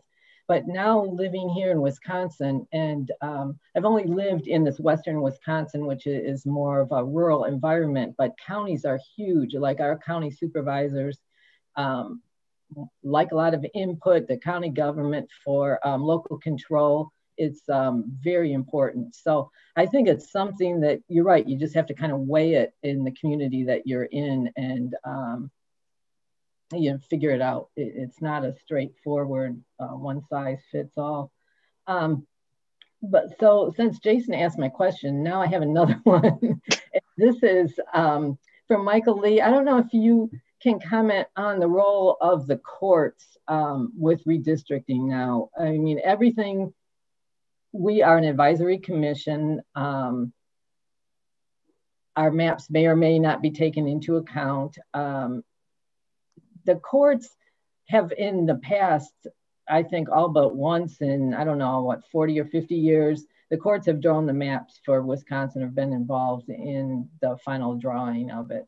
Do you think that they are losing their enthusiasm for having to take on this role? And is there anything that they could do to promote commissions or try to break this continuous cycle that we find ourselves in? That's an interesting question, because there are a number of places, including Wisconsin, where courts oftentimes draw maps. And, how they do that, is something that they oftentimes sort of, the procedure that they use oftentimes is very, improvised, right? They sort of like look for precedent a little bit because they're lawyers, and that's what we do as lawyers. We look for like the past to get the present. But, I do think like there are opportunities to have a much more open and robust process, right? One that is not quite so much like a judicial hearing, but, involves like public input or hearings, or perhaps appointing a special master to go and like take into account public testimony or things like that. And I would look to Minnesota. I realize that that's sometimes a fraught thing to say to people in Wisconsin, to say look at Minnesota, but in Minnesota there was a deadlock in 2011 because of the governor and the legislature couldn't agree on a map, and so court stepped in and they adopted an order that said, okay, we're going to get testimony, people are going to submit maps, and we're going to try to like run this as almost like a quasi commission, not quite like a commission, they're still a court, but that's very different than in some places where it's just like oh, well, the legislative leaders get to submit a map, the governor gets to submit a map, and that's it, right? And everybody else, unless you're maybe like a minority group, you're sort of shut out, right? Like under very strict rules about who gets to participate. And I do know, like, the Wisconsin Supreme Court is considering, what they're going to do. There was an effort to sort of like really limit like who could participate in a dispute before the Wisconsin Supreme Court. And I know they're weighing that, but like having a more open process, like in Minnesota or some other states, what I think can be helpful, right? And especially since this time, we conceivably will have a little bit more. It remains to be seen how the schedule works out, but there's conceivably a little bit more time in the joints, and so I would look to. I would encourage courts not to be bound by what they've done in the past, and just view this as a quick, okay, we've got to rule fast and let's just see what the parties do and we'll pick one, right? Because that's a recipe for, you're just going to get gerrymandered maps from everybody and they're going to say, okay, we'll do that. But the good news is I do think like you guys will have a huge voice, because you will have a map that's based on public participation and isn't drawn by political leaders and things like that. And so I think that is a huge opportunity for you guys. Thanks. Commissioner Anthony? Yeah, you both did great presentations and answered many questions that I had about how we might need to fashion our approach. But given the fact that you have processes that are much more evolved than what we're doing here in Wisconsin, are there any shortcomings to the approaches that you are using that you might say, even though we're doing this, there's something else we need to do? There's one or two more steps that we need to take to make this model that we're currently using better. And I first would propose that to Katie, and then secondly to Michael. Really interesting. So our commission is in place now, and this is their first time around. And so I think afterwards, I'll probably have a much more informed opinion on what we missed or didn't miss. I'd love to think we thought of everything, but also because we were doing a constitutional amendment, you don't want to shove every single tiny rule in the Constitution. That really should be more legislative or up for the commission to decide. One of the things we didn't think about was, what if the world shuts down in the pandemic? And we put a lot of strict deadlines in our constitutional language because we knew one of the ways that sometimes the legislature will kick the can is by either doing things at the last minute or prolonging deadlines. And we were trying to proactively prevent against that. I think they've been able to navigate it okay so far. But for example, something that you guys are doing right now, technically you're having a district meeting. I think this, was it 7? Today is 7, maybe? Yes, okay. Our commission's also required to go and do like 10 meetings in 10 different locations around the state. I don't know what, because it's in the Constitution, they have to, but what that means, what that looks like, it'll be interesting to see. And the other part of it is, with less traditional in-person public meetings, there are some folks that don't have reliable internet access. Some folks in Michigan don't even have running water. And so how do you actually make sure those communities aren't forgotten and their voices can still be heard, especially because in this first year of us doing it, making sure people can actually trust this process and trust that it was done with the intention that it had. I hope the commission figures it out, and maybe we could have to more proactively think about ways to encourage them to do that.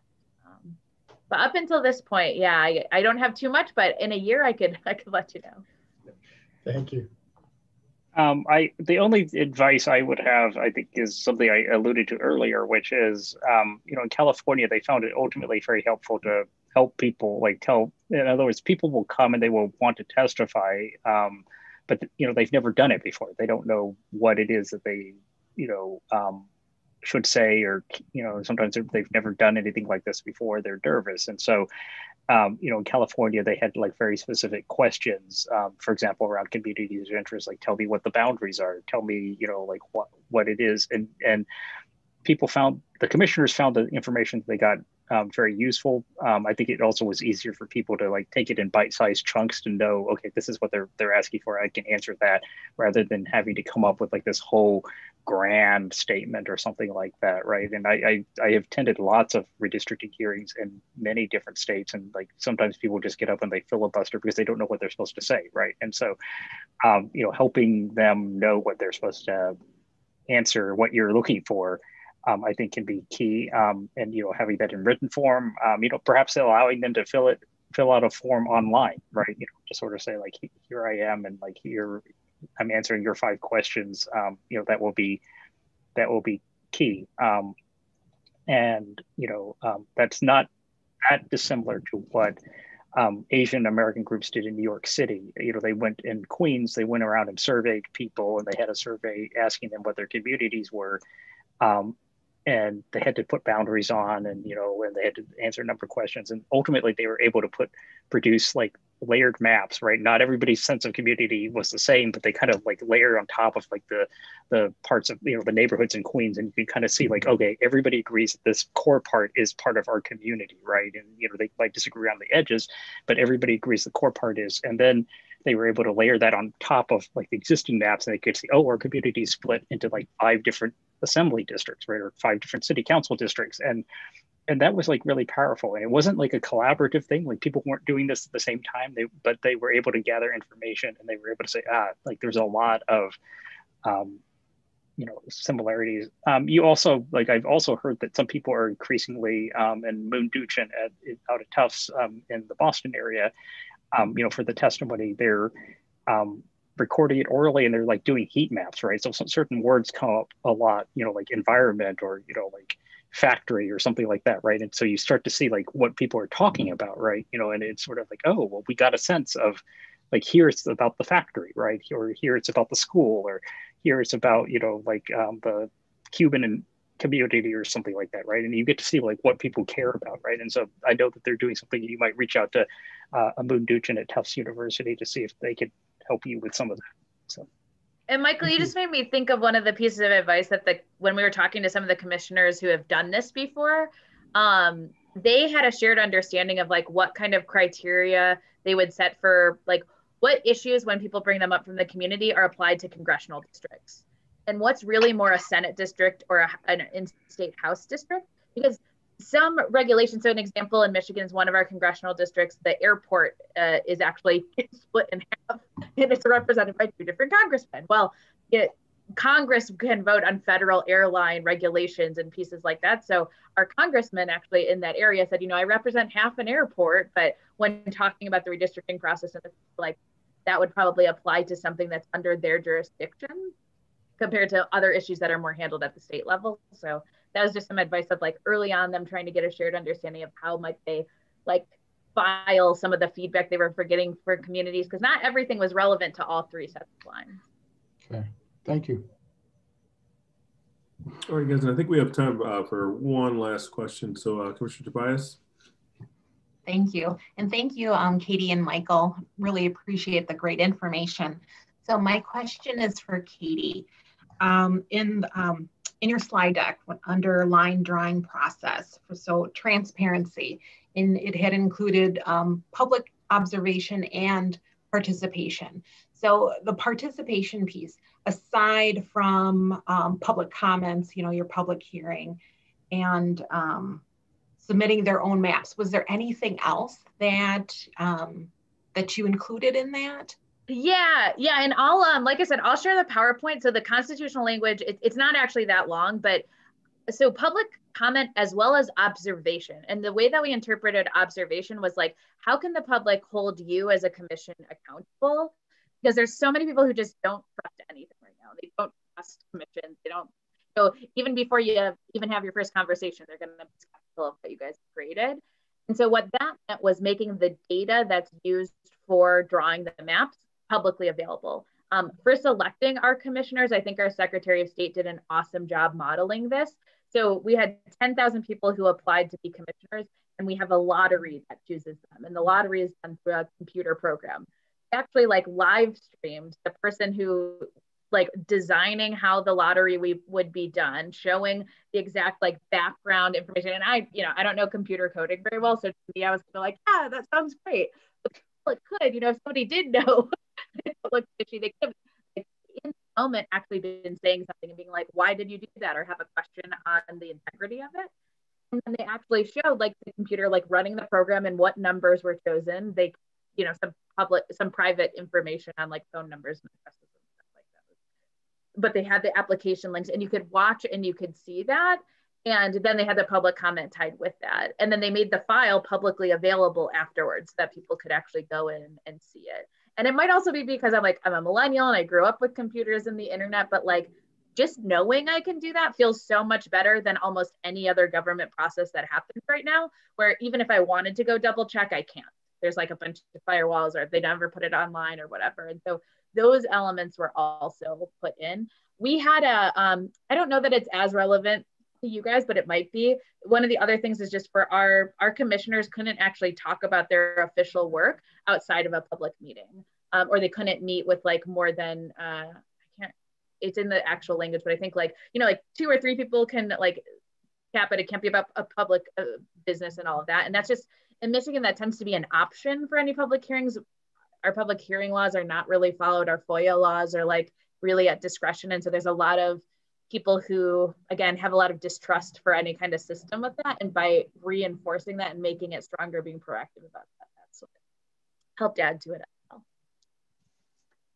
Awesome, thank you. Yeah. Great. Well, thanks to the commissioners for asking the questions, and thanks for our presenters for coming out and speaking to us. I feel like we get a lot of good information here, especially to kind of help us in going forward and creating some of our criterion and kind of applying it. So we hope that you keep an eye on what we're doing, and we'll definitely do the same for you guys. And hopefully, we can reach out to you in the future as well if any other questions should pop up. So 100%. Thank you guys for doing this. Yeah, thank you guys. Thank you so much. You're helping restore trust to the process, and it's so needed and welcomed. And I've already heard all the excitement from people. So thank you for your service. Awesome, guys. Thank you. Oh, thank you so much. All right, so I'll pass it over to Molly at this time.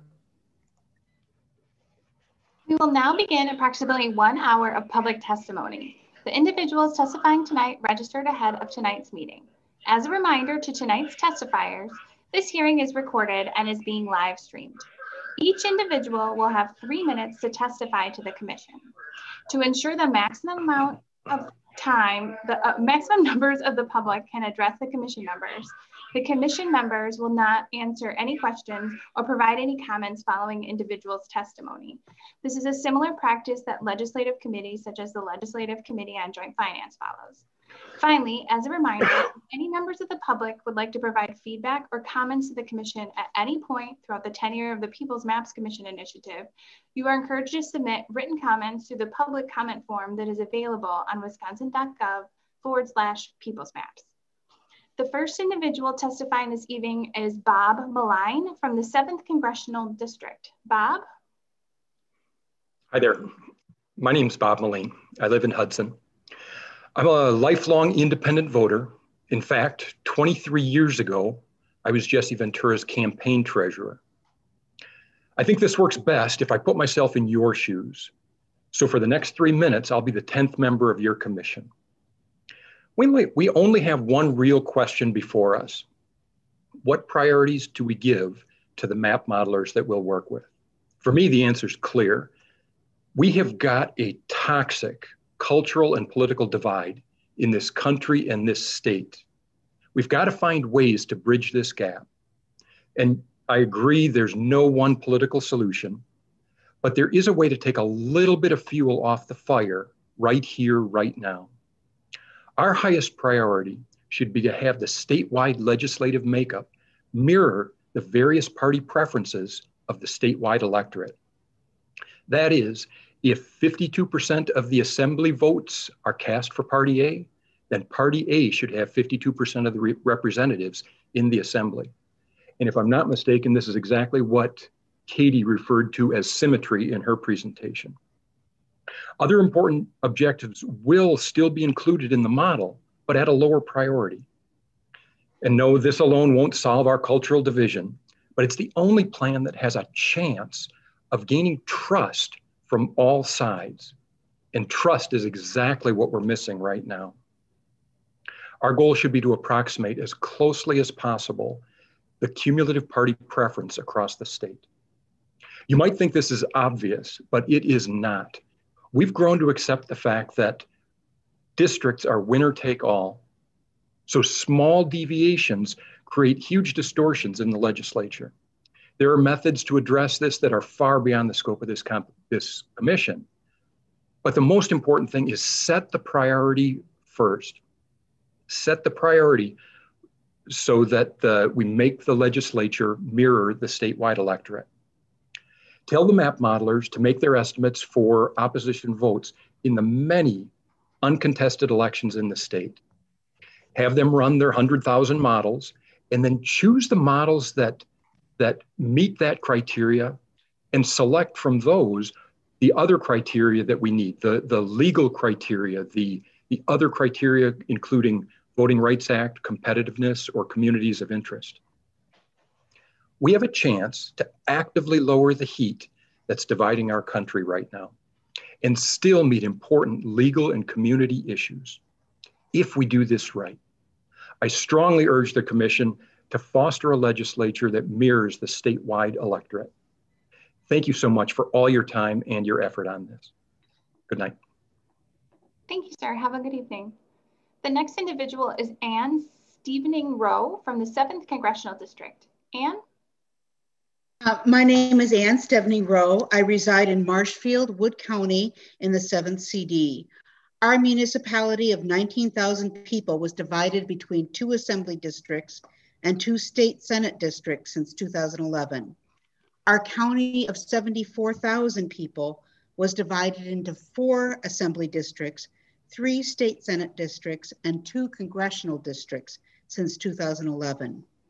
Before 2011, Marshfield and most of Wood County were in 1 assembly district, 1 state senate district, and 1 congressional district. That is why I became one of the plaintiffs in the Whitford case. The Constitution of Wisconsin requires that districts be bounded by county, precinct, town, or ward lines, consist of contiguous territory, and be as compact as practical. The 2011 redistricting divided our small municipality between 2 assembly districts and 2 state senate districts. Assembly District 86 goes from the eastern district of Marshfield up through Marathon County and is inconsistent with those constitutional requirements. State Senate District 29 stretches from the eastern part of Marshfield through Wausau and up through Russ County and into Sawyer County and Hayward, where Jason Bissonnet is. That also violates those constitutional principles. The western part of Marshfield is in State Senate District 93. It meanders west through Chippewa Falls into Dunn County. This is not a community of interest for Marshfield and Wood County. Before 2011, Assembly District 70 consisted of most of Wood County, and our assembly representative and state senator were part of our community of interest. Since the 2011 redistricting, most people in Marshfield don't even know who their state senators are because they don't come here. To my knowledge, we have not seen our state senators since 2011. In 2018, Assembly Seat 69, which is my district, was unopposed. In 2020, Assembly District 86 was unopposed. Uncompetitive districts disenfranchise the voters and they perceive that there's no use in voting.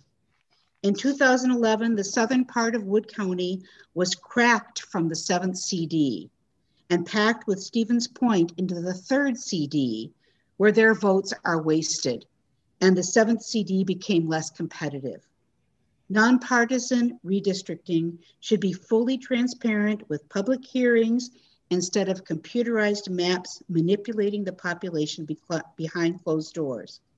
I ask the Commission to propose maps that will fairly redistrict the state, adhering to the constitutional principles and also traditional redistricting principles of the preservation of communities of interest. I ask that we return Wisconsin to a state where the voters choose their representatives instead of the party. If you, for those, and not just Ann, for those of you who have set testimony beyond the 3 minutes, we would encourage you to still submit your testimony through the wisconsin.gov/peoplesmaps so that we still have your testimony. Thank you so much. Thank you. Thanks. The next individual we have is Kim Butler from the 7th Congressional District. Kim?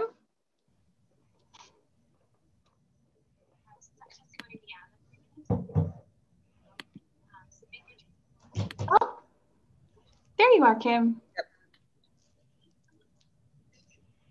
You can go ahead whenever you're ready. Me, Kim? Yep, Kim, yep. Oh, all right, I'm next. Okay. Hello, thank you. Thank you, commissioners. I appreciate the opportunity to speak tonight.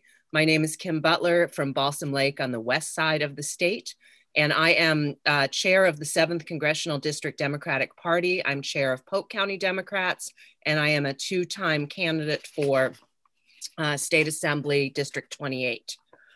Since the 7th CD was redistricted in 2011, we have had 5 congressional elections.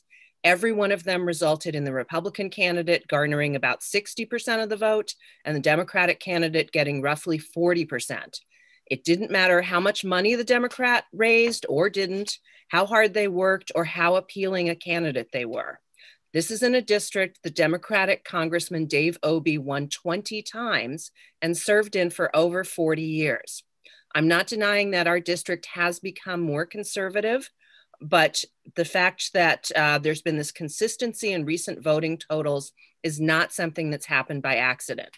Never was this more evident than the past election when Tom Tiffany, a very conservative anti-environmentalist, won against Tricia Zunker, a local woman with deep ties to the area who raised over $1 million and ran a tight professional campaign. Tricia was one of the hardest working candidates that we've seen, and yet she still only got 43% of the vote. When the 7th was redistricted, they eliminated university towns, including Stevens Point and parts of the UW-Eau Claire area. These towns tend to vote more Democratic. In 2011, The Hill published a list of the top 10 House members helped by redistricting, and former 7th CD Congressman Sean Duffy ranked 7th on that list. The size of the district is now enormous. It was previously 17 full and 3 partial counties for a total of 20. Now it's 21 full and 5 partial counties for a total of 26 counties. This large of a district makes campaigning and political organizing difficult, and it makes it hard for the congressional representative to have meaningful public contact with their constituents. Splitting counties into districts at times is unavoidable, as people have mentioned, but almost 20% of the counties in the 7th are split, and that goes against the Wisconsin Constitution requirements that districts be compact and follow geographic and municipal lines.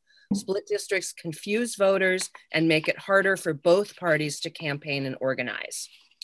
I failed twice in my bid for state assembly, and my district here spans 3 counties. Now, one of those counties, I have only 1 township, and they have removed towns from along the border of the county that I reside in, Polk County, and given me about half of the northern county. But why there is 1 town in St. Croix County that is in the 28th district, and then 3 other assembly districts represent that county. So 4 assembly districts for 1 county.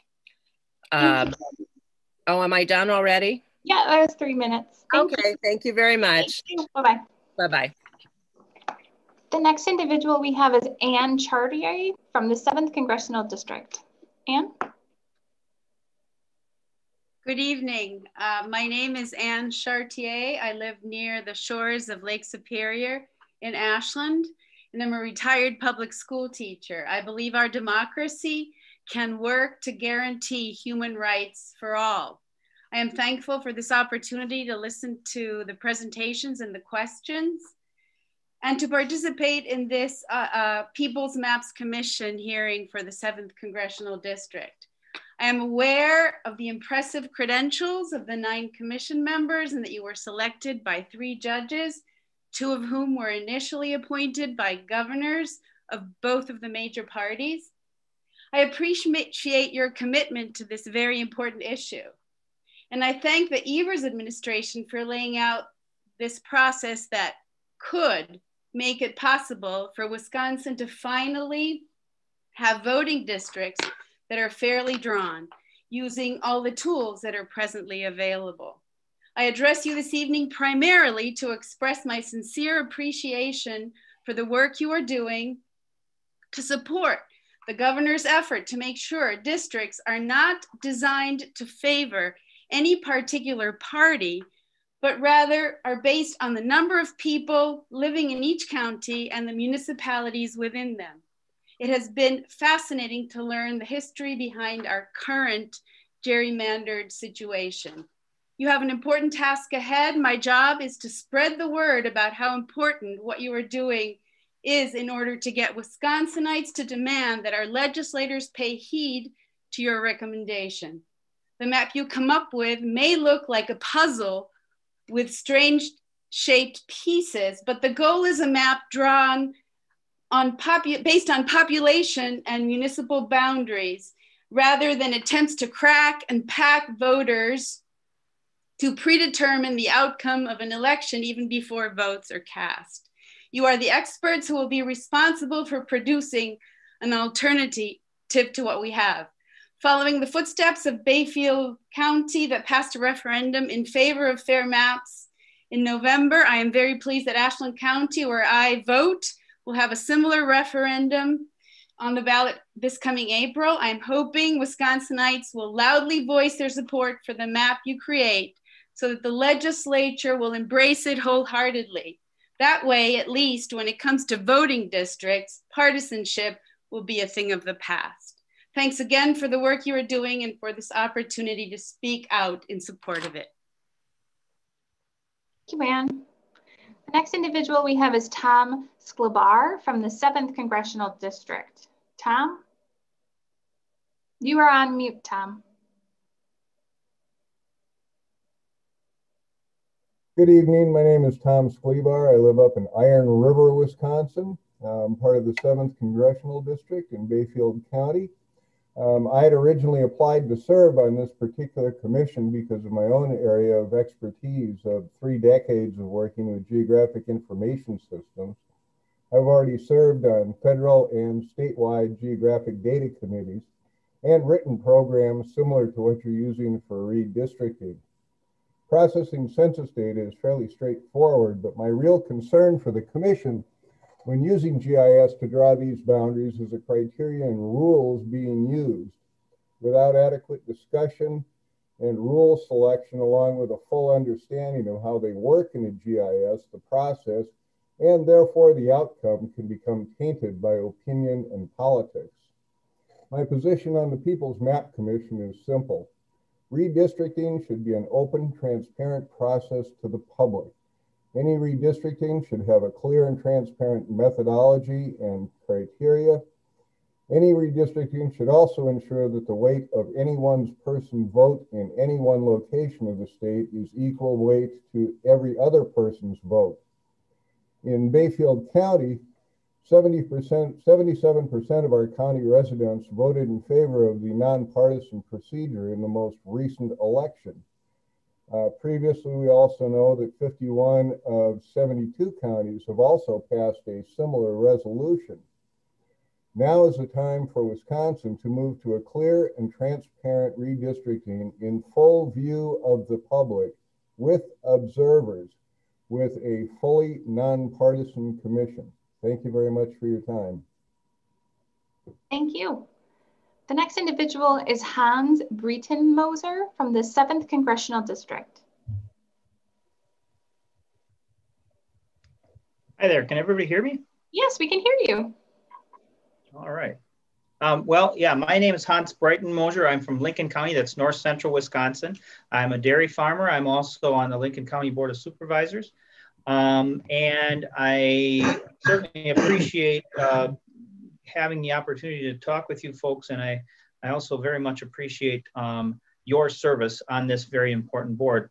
I don't think that I have a whole lot to offer that hasn't been offered already. I think you guys have been at this long enough where you've heard quite a bit of input and are hearing the same things again and again, but I felt it was important to pile on here because I think it shows that local officials and you know, just Joe and Jane Q public are understand that we have a problem, and and understand that it's time that we get it fixed. I was part of the movement that got a resolution passed in Lincoln County, and also we had a referendum in Lincoln County, and at that time in the fall of 2018, even though we voted for Republicans up and down the ballot, 65% of those same voters voted for a nonpartisan procedure because we understand that we need a system that gives us that one person, one vote. And we understand that having political party bosses in charge of drawing these lines is a perversion of our representative democracy. So we need to get away from that. And I think this commission is the way to do it. In terms of what needs to be done and how that sausage needs to be made, the fact that we're having this meeting right now gives me all sorts of hope that the maps that you guys create are going to be a far superior product to anything that we've seen in the past, because we've got the transparency and you're sincerely looking for input from those of us who are close to the ground. This isn't rocket science. I don't believe that this is terribly complicated. You need to keep the things compact, contiguous, and follow existing political boundaries and keep communities of interest intact to the best of your ability. I don't see that as so horribly, terribly complicated. I think it's very, very doable. And I have every confidence that we can come up with a good product. Again, transparency is key.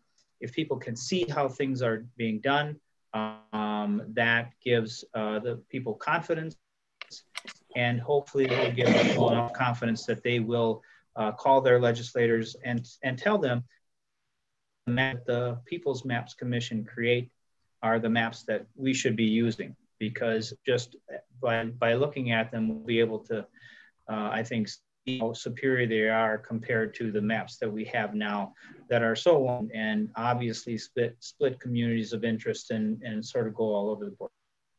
So I thank you for the opportunity. Thank you, Hans. The next individual is Jen Bizzotto from the 7th Congressional District. Jen? Good evening. Can you hear me? We can. Thank you. Hello, my name is Jen Bizzotto. I live here in Wausau, Wisconsin. I'm on the Marathon County Board of Supervisors, although I should say that my comments tonight reflect solely my own views. But I wanted to start off by thanking this commission for all of the hard work that you're doing and all of the many, many documents and presentations that you're reading through and listening to respectively. And thank Governor Evers for having this commission in the first place. I want to echo a lot of what I've been hearing up to this point, especially Hans's comments about we know where we want to go and we'll figure out how we get there in the details. I also wanted to say that someone else mentioned Tricia Zunker, who just ran for the 7th Congressional State Legislative District. And I just wanted to say, as a young person interested in politics, it's incredibly frustrating to watch people bust their butt like Tricia Zunker and lose because it's incredibly difficult to win given the makeup of the districts. And so I just wanted to put that perspective out there of the people who are being discouraged from running from districts being like this. So I just wanted to voice my full-throated support for redistricting in ways that people tonight who are much smarter than I am have outlined, like making the legislature mirror the votes, having voters pick the representatives, not the other way around. I do want to say, in a message of hope on my way out, that the Marathon County Board passed a resolution supporting a nonpartisan redistricting process last July, and I'm very proud of our board for doing that, and I'm very hopeful that things will change for the better in the future. Thank you so much. Thank you. Have a good evening. The next individual is Roger Utenheimer from the 7th Congressional District. Roger? Hey, well, thank you very much. Again, my name is Roger Utenheimer from Wausau, and I speak to you as a 20-year member of the Board of Wisconsin Common Cause, and also a recently retired broadcaster who owned stations that included Antigo, Eagle River, and Park Falls. Now, I had the good fortune of working for a Wisconsin political icon, State Senator Tiny Krieger of Merrill, while a student at the University of Wisconsin. Working for Tiny Krieger gave me an insight into the legislative process at its best, an era when elected officials won on the strength of their ideas, not the gerrymandering of their district. Those were better times.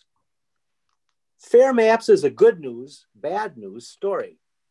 Bad news because Wisconsin elections are rigged. Rigged because of how legislative districts are mapped to protect incumbents and the party in power. Proof that Wisconsin elections are rigged is that Democratic candidates for legislative races in 2020 received 47% of the votes and only 38% of the seats.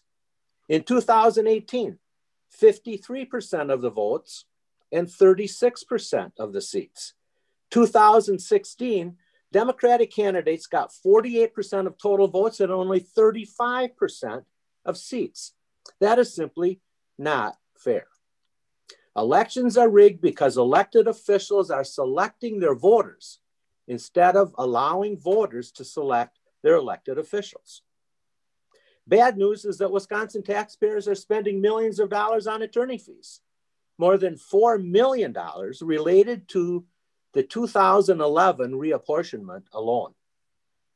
Good news is that we only have to look to our neighbors in Iowa for a fair, effective, respected, and inexpensive manner to draw legislative maps. Although our friends in Iowa may consider the telephone pole to be their state tree, Iowa is a national model on how to map legislative districts. They are adopted in a nonpartisan process. Districts are contiguous, general elections are competitive, and the cost is near nothing. Components include having the equivalent of the Legislative Reference Bureau draw the maps, not politicians concerned with perpetuating power. Iowa's model precludes drawing boundaries to benefit one party or a specific incumbent. Common Cause endorses the Iowa model.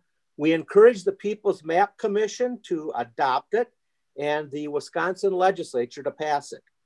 Iowa may not have many trees, but they sure get how to draft legislative maps right. It's time for Wisconsin to follow Iowa and once again elect candidates on the strength of their ideas, not the gerrymandering of their districts. Thank you and good luck. Thank you, sir. The next individual we have is Janelle Ludwig-Krause from the 7th Congressional District. Hi, hello commissioners and fellow Wisconsinites. Great to be here. My name is Janelle Ludwig-Krause. I live in St. Croix County in a very rural place in the woods between Baldwin and Spring Valley. And nonpartisan redistricting is very important for me for many reasons, including wanting more local control, being concerned about clean water and for wells, for rivers, for lakes, but that's not what I want to talk about tonight. What I'd like to talk about is the confusion that is caused by the districts that we currently have. Not only are a lot of voters confused about what their district is, but even candidates ask me to put signs in my lawn and I'm not even in their district. So there's definitely a lot of confusion. I live in the 29th Assembly District, which is one big rectangular shape of rural area with the city of New Richmond in one corner and Menominee in the other corner. My Assembly District 29 contains part of, but not all of, St. Croix County and a little tiny bit of Dunn County. St. Croix County has 3 different assembly districts and Dunn County has 4 different assembly districts. And so I would encourage you, amongst all of the criteria that you need to weigh, to consider using county lines, especially in rural areas. I understand it doesn't make as much sense in big cities, but in places that are rural where we have strong identity with our counties and we know where all the county lines are, I think it makes a lot of sense and would prevent a lot of confusion. The other one I want to mention, and maybe this isn't even possible, I haven't heard anyone else mention it, but I live in the 7th Congressional District, obviously. The chunk of Pierce County that has been mentioned before, I think by Kim Butler, is not in the 7th Congressional District, even though it's in our Senate district. And same is true of the little chunk of Dunn County. And so I wonder if there's a way of either nesting Senate districts in congressional districts, or at least at times using the same line, because it would decrease confusion for voters. And despite, not only do voters struggle to know what their districts are, but it also creates a big barrier for new people wanting to vote for the first time. It's very confusing to understand, and we want to encourage as many people as possible to participate in the voting process. And it also dilutes our ability to build pressure and talk to our legislators as groups, because we have to work with some people for certain legislatures and other people for other legislators, and it confuses a lot of people and dilutes our ability to have our voice heard. So thank you so much for serving on this committee. It's really fantastic. I wish you well. Thank you. The next individual is David Fedrotsky from the 7th Congressional District. David? Thank you. Greetings. My name is David Fedrosi. I live on Big Lake in the town of Garfield in Polk County. Thank you for the opportunity to participate this evening.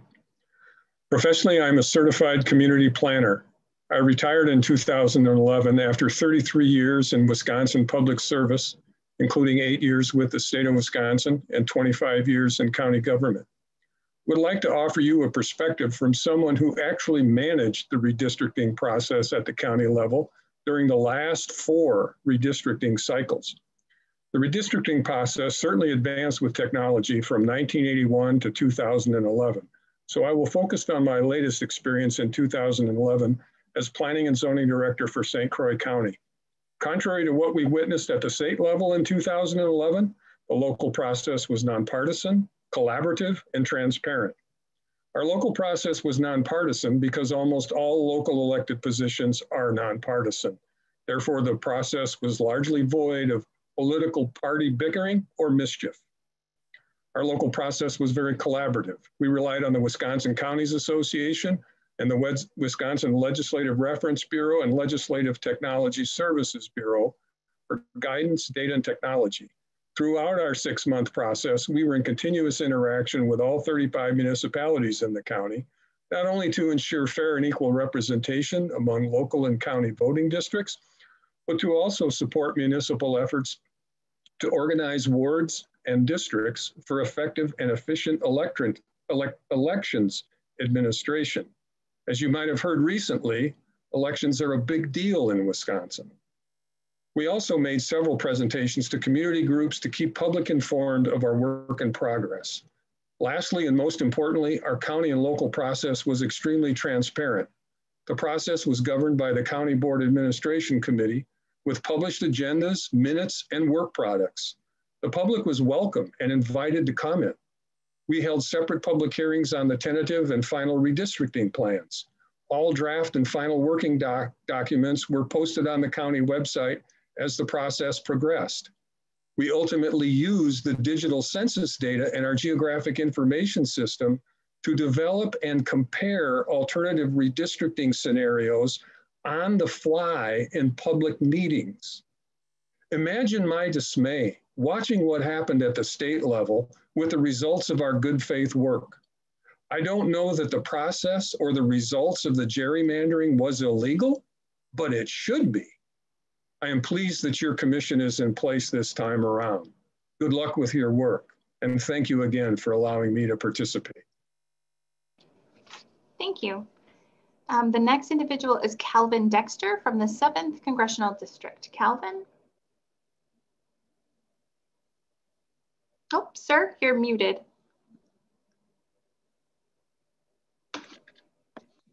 Thank you. I'm Calvin Dexter from Wausau, and thank you for hearing me and for your essential work.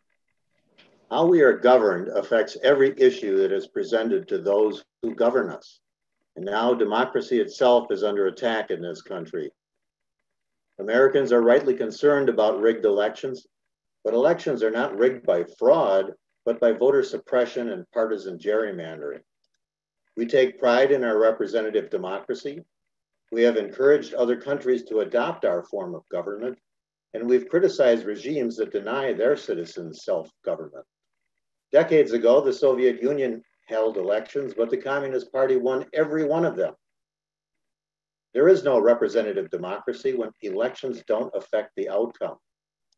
Since 2011, Wisconsin legislative elections always resulted in the same party maintaining firm control.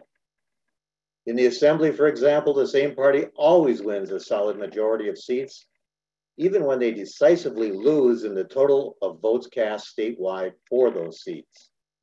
Elections don't determine the outcome. That's not representative democracy. That's much more like the elections in the old Soviet Union.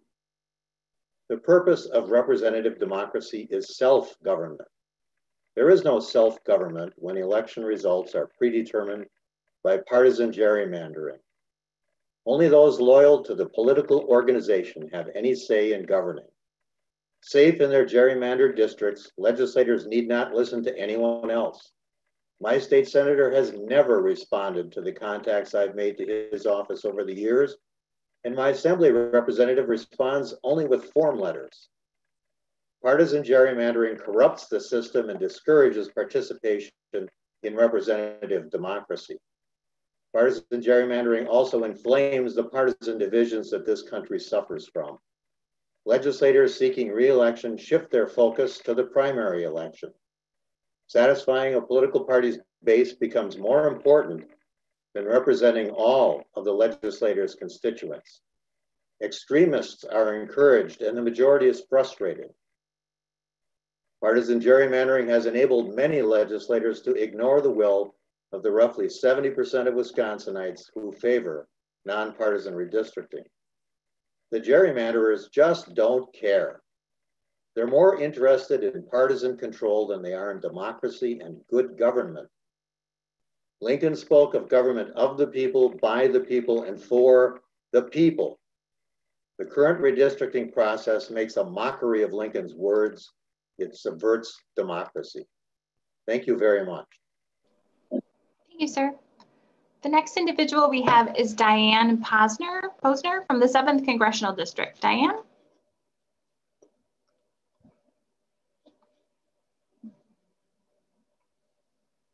Diane, can you hear us? Oh, you are muted. I see you. Here we go. There you go. Thank you. Yeah. Good evening. My name is Diane Posner, and for the past 20 years, I've been a resident of Washburn, Wisconsin, the little town on Big Lake in Bayfield County. Our rural communities up north in Bayfield County are known for many things, as tourist destinations and as the home of indigenous peoples, for our Big Top Chautauqua tent shows and our Bayfield Apple Festival. Diverse and rich communities of artists and educators, doctors and musicians, loggers and family farmers. I'm going to be honest with you. I have never been the brightest bulb on the Christmas tree. In any gathering of my peers, I am usually the one nodding and listening, because you know what Abraham Lincoln said, better to remain silent and be thought a fool than to open your mouth and remove all doubt. Recent events, however, have caused me to reconsider. I've come to believe that not only does every person have a right to be heard, they have a responsibility to educate themselves on the issues and speak up. Our country's Declaration of Independence held certain truths to be self-evident. Self-evident means so obvious that it doesn't need to be explained, even to me. It goes on to say that governments are supposed to derive their just powers from the consent of the governed. Now, I may not be the sharpest crayon in the box, but no matter which party is drawing the lines, gerrymandering is wrong. Elected officials shouldn't choose their voters. Voters should choose their elected officials. The founders of our country fought the War of Independence over fair representation. The health of our democracy depends on the integrity of our electoral systems. Over the past several years, Wisconsin has repeatedly made the national news for having some of the most gerrymandered maps in the nation. Choose elected officials. The founders of our were ruled unconstitutional by a federal court in 2016 because they unfairly dilute the votes of over half of the state's citizens. This is a violation of the First Amendment. Most Wisconsinites want members of the legislature to work across party lines. By the end of summer 2020, 54 counties in Wisconsin passed fair maps resolutions, and of these, 17 passed a referendum. Wisconsin should implement an independent, nonpartisan commission for redistricting based on the model used in Iowa and keep the process transparent. Then, the millions of dollars of taxpayer money that have been spent defending lawsuits against gerrymandering could be used instead to provide tangible, actual assistance to those Wisconsinites who need it now more than ever. And maybe Wisconsin could get back to being famous for our amazing cheese and our Green Bay Packers. Thank you for listening, and thank you for all your hard work. Thank you so much. And I agree, the cheese is important for us to get back to. The next individual we have is Krissa Ostanso from the 7th Congressional District. Krissa? Hi, and thank you so much. I'm Krissa Ostanso. 30 years ago, my husband and I moved to Ladysmith, Wisconsin because we purchased an optometry clinic there. So we started running our business and raising our kids, and I had a little part-time job as a parent educator. And I think the people in Ladysmith maybe thought that Chicago girls were pretty nosy, because in order to get to know my community, I've always been in the habit of asking lots of questions, you know, to my patients, other parents. How you doing? Where do you work? What's it like there? You know, is everyone pretty happy? And they were kind of surprised how nosy I was, but they kind of liked it, and they would tell me lots of things. And it's still going on today. I just really like to keep in touch with, you know, what's it like for everybody living in my community. And what I learned was, you know, at about the 10-year mark, that wages were getting even worse. We had lost a lot of unions in our town. Meanwhile, I was familiar with their healthcare situations because of my job there, and healthcare outcomes were getting worse, you know, with our county data, and I could see that access was getting much worse. The benefits were getting, you know, worse, and people were just avoiding doctors, even if they were employed and had benefits, because of those high deductibles. Let's see, I thought to myself, oh, they would, you know, in my conversations, it was obvious that everyone agreed that we needed better wages. We needed good health care, you know, and some other really popular issues. And I just I wanted to see, why is it that these things that we all agree on just cannot seem to happen here? So I got more involved with my county party and with Citizen Action of Wisconsin. And shortly I learned about money in politics and gerrymandering. And this was after my kids had finally left the nest, and it was a horrible feeling to see that while I had been so busy and always thinking that the government was just rolling along fine, and all of a sudden I was just shocked into knowing how badly we had gone off the rails, and really wanted to know. I actually felt kind of bad that I hadn't been paying attention, and I wanted to know, what could I do to help now, you know? So I started knocking on a lot of doors. I talked to everybody that would listen about fair maps, got the resolution passed at our county with a lot of help from other people in my community. And then we ended up eventually also passing the referendum by a pretty good percentages in just this past election. I'm still wondering, you know, why can't we have Medicaid expansion, which polls high, everybody seems to agree, you know, that at least we shouldn't just farm all our healthcare money away to other states and not keep any for ourselves. Thank you, Krissa. That's been 3 minutes. Thank you. Oh, all right. Thank you very much. And just a quick reminder again for folks, if your testimony runs a little long, we still want to make sure that we receive your testimony. So if you would like to submit your comments on the People's Maps Commission website, we still encourage you to do so. Have a good evening. The next individual is Joan Cervenka from the 7th Congressional District. Joan?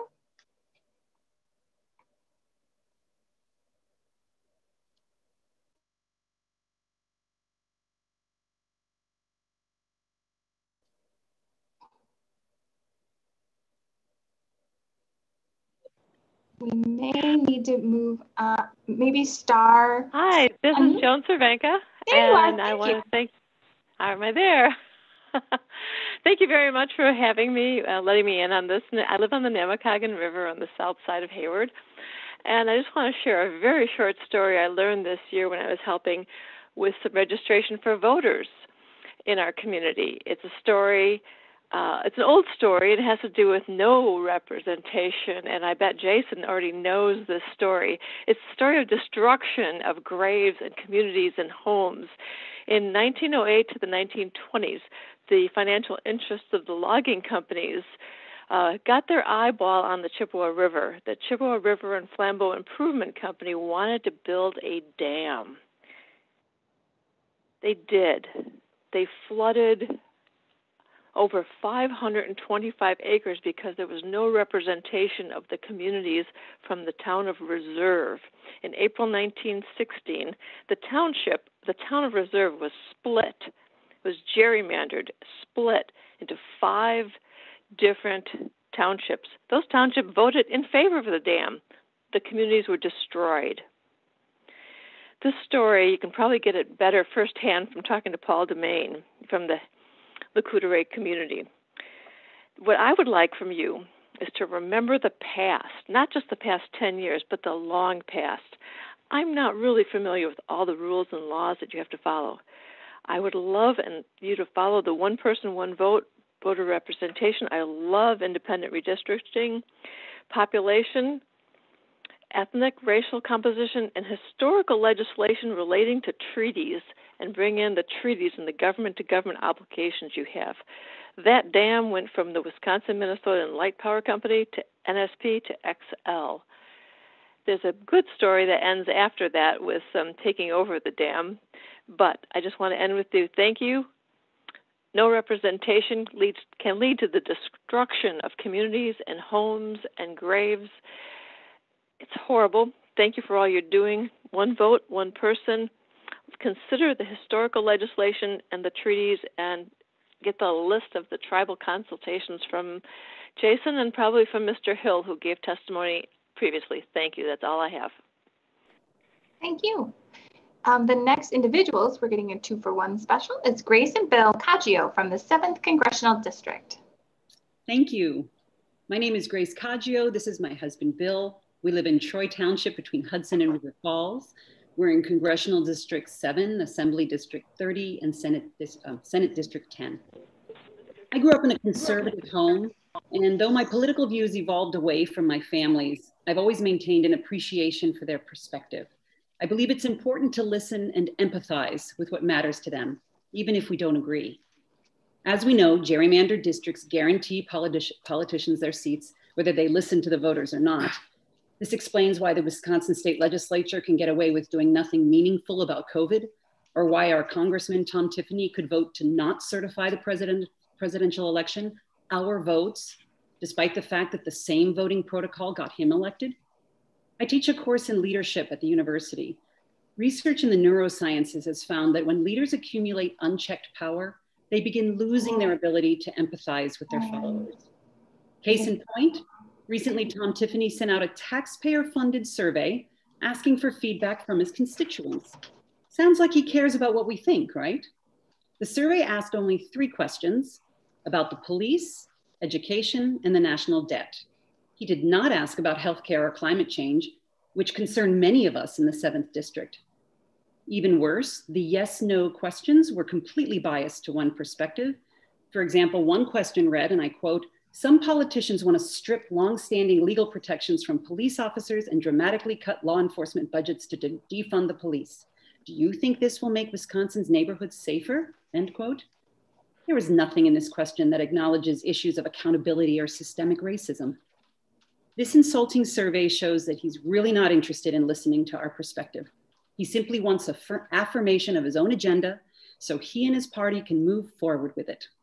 Gerrymandering locks in the power of one party and creates leaders who don't have to empathize with the people they represent. I look forward to the commission producing district maps in a nonpartisan and transparent way that we all can support. No. Thank you. Yeah, I would just like to add to this about the consequence of what a secretive, closed, redistricting partisan map got for us recently. And it was on full display in January 6th when we had an insurrection in our house. We had a Confederate flag in our house, the flag of racism, the flag of treason, the flag of hatred. That was in our house, and it was in our Capitol. And yet, after that happened, we still had 100 House members vote to decertify elections. That is what the non-transparent, secretive, partisan process gets us, and it needs to change. I urge you, I encourage you, find the transparency to make this process come into the daylight, have it be something that'll disinfect the poison that is now gerrymandering. Thank you. Thank you for your time. Thank you both. Have a good evening. The next individual is Don Dunphy from the 7th Congressional District.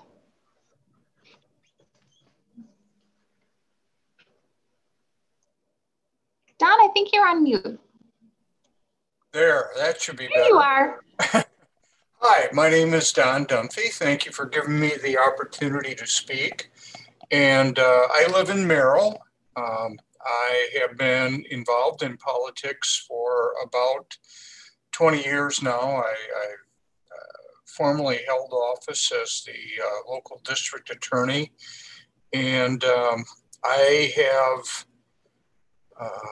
come to the belief that gerrymandering is, other than getting money out of politics, the most important issue that we need to address in Wisconsin.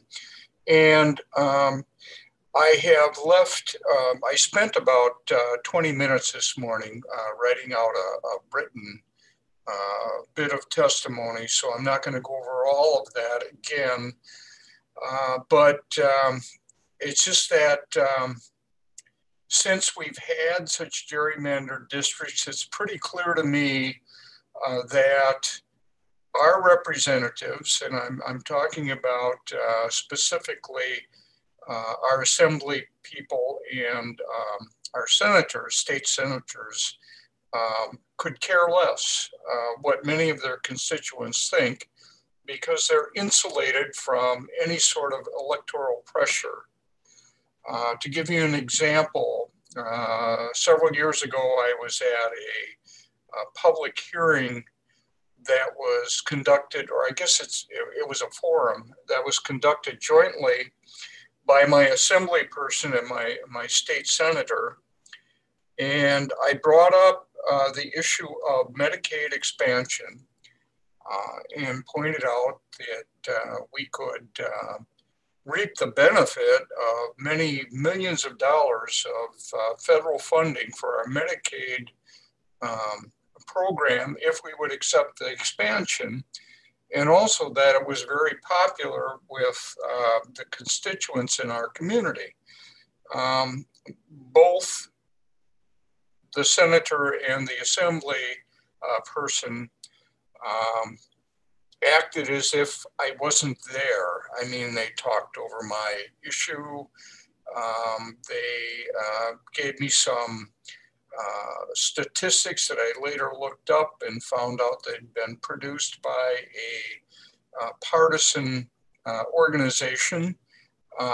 And I'm sure that I'm not unique. I feel that if we are ever to have responsive representatives in Madison, we have to do away with gerrymandering. And I hope the commission's work will lead to fair maps in Wisconsin. And thank you so much for your time. Thank you.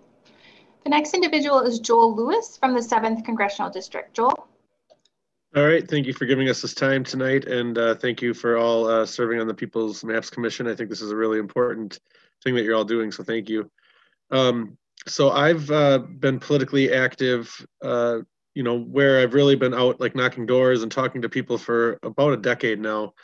And I've seen, I guess like the focus on how I've seen the districts change in that time. So for instance, the 85th Assembly District which is where I live, Wausau, mostly. That used to be a more competitive district, and now, you know, it's kind of been a 60-40 the last couple of elections. And the only time a Democrat did win it in the time that I've been active was because there was a libertarian candidate running that took some votes away from the Republican candidate. But otherwise, it's not a competitive district. Now, when I talked to someone like my grandfather, who was pretty active in the area, it was a very competitive district and was often referred to as a purple district. So that has changed since the last time the lines were drawn.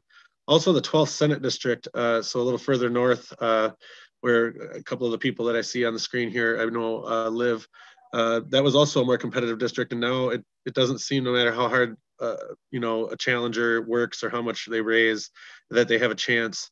And so I guess this is problematic, not only for the party that wants to challenge an incumbent, but it's also problematic because the incumbent themselves, they don't have as much of a motivation to listen either, right? Like they're not, their fear of being challenged is so much smaller.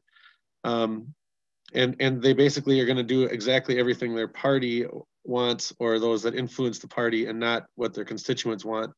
And the reason that is because their party could primary them, right? That's like, you know, so they're kind of put into this position. And so I think that it really threatens our representative democracy, and it doesn't allow our legislators to really effectively represent us. And so that scares me, and it makes me wonder, you know, how many people are scared away from voting or scared away from the process because they think nothing's going to change anyway. We're not going to be able to get someone to win no matter what we do in that race. And so that really troubles me, because we need more people active. We need more people involved. And I think that this gerrymandering that's occurring, that's really something that can be measured, is scaring people away. So again, thank you all for your time on this and for listening to us. And again, I'll also be submitting a written testimony. Thank you.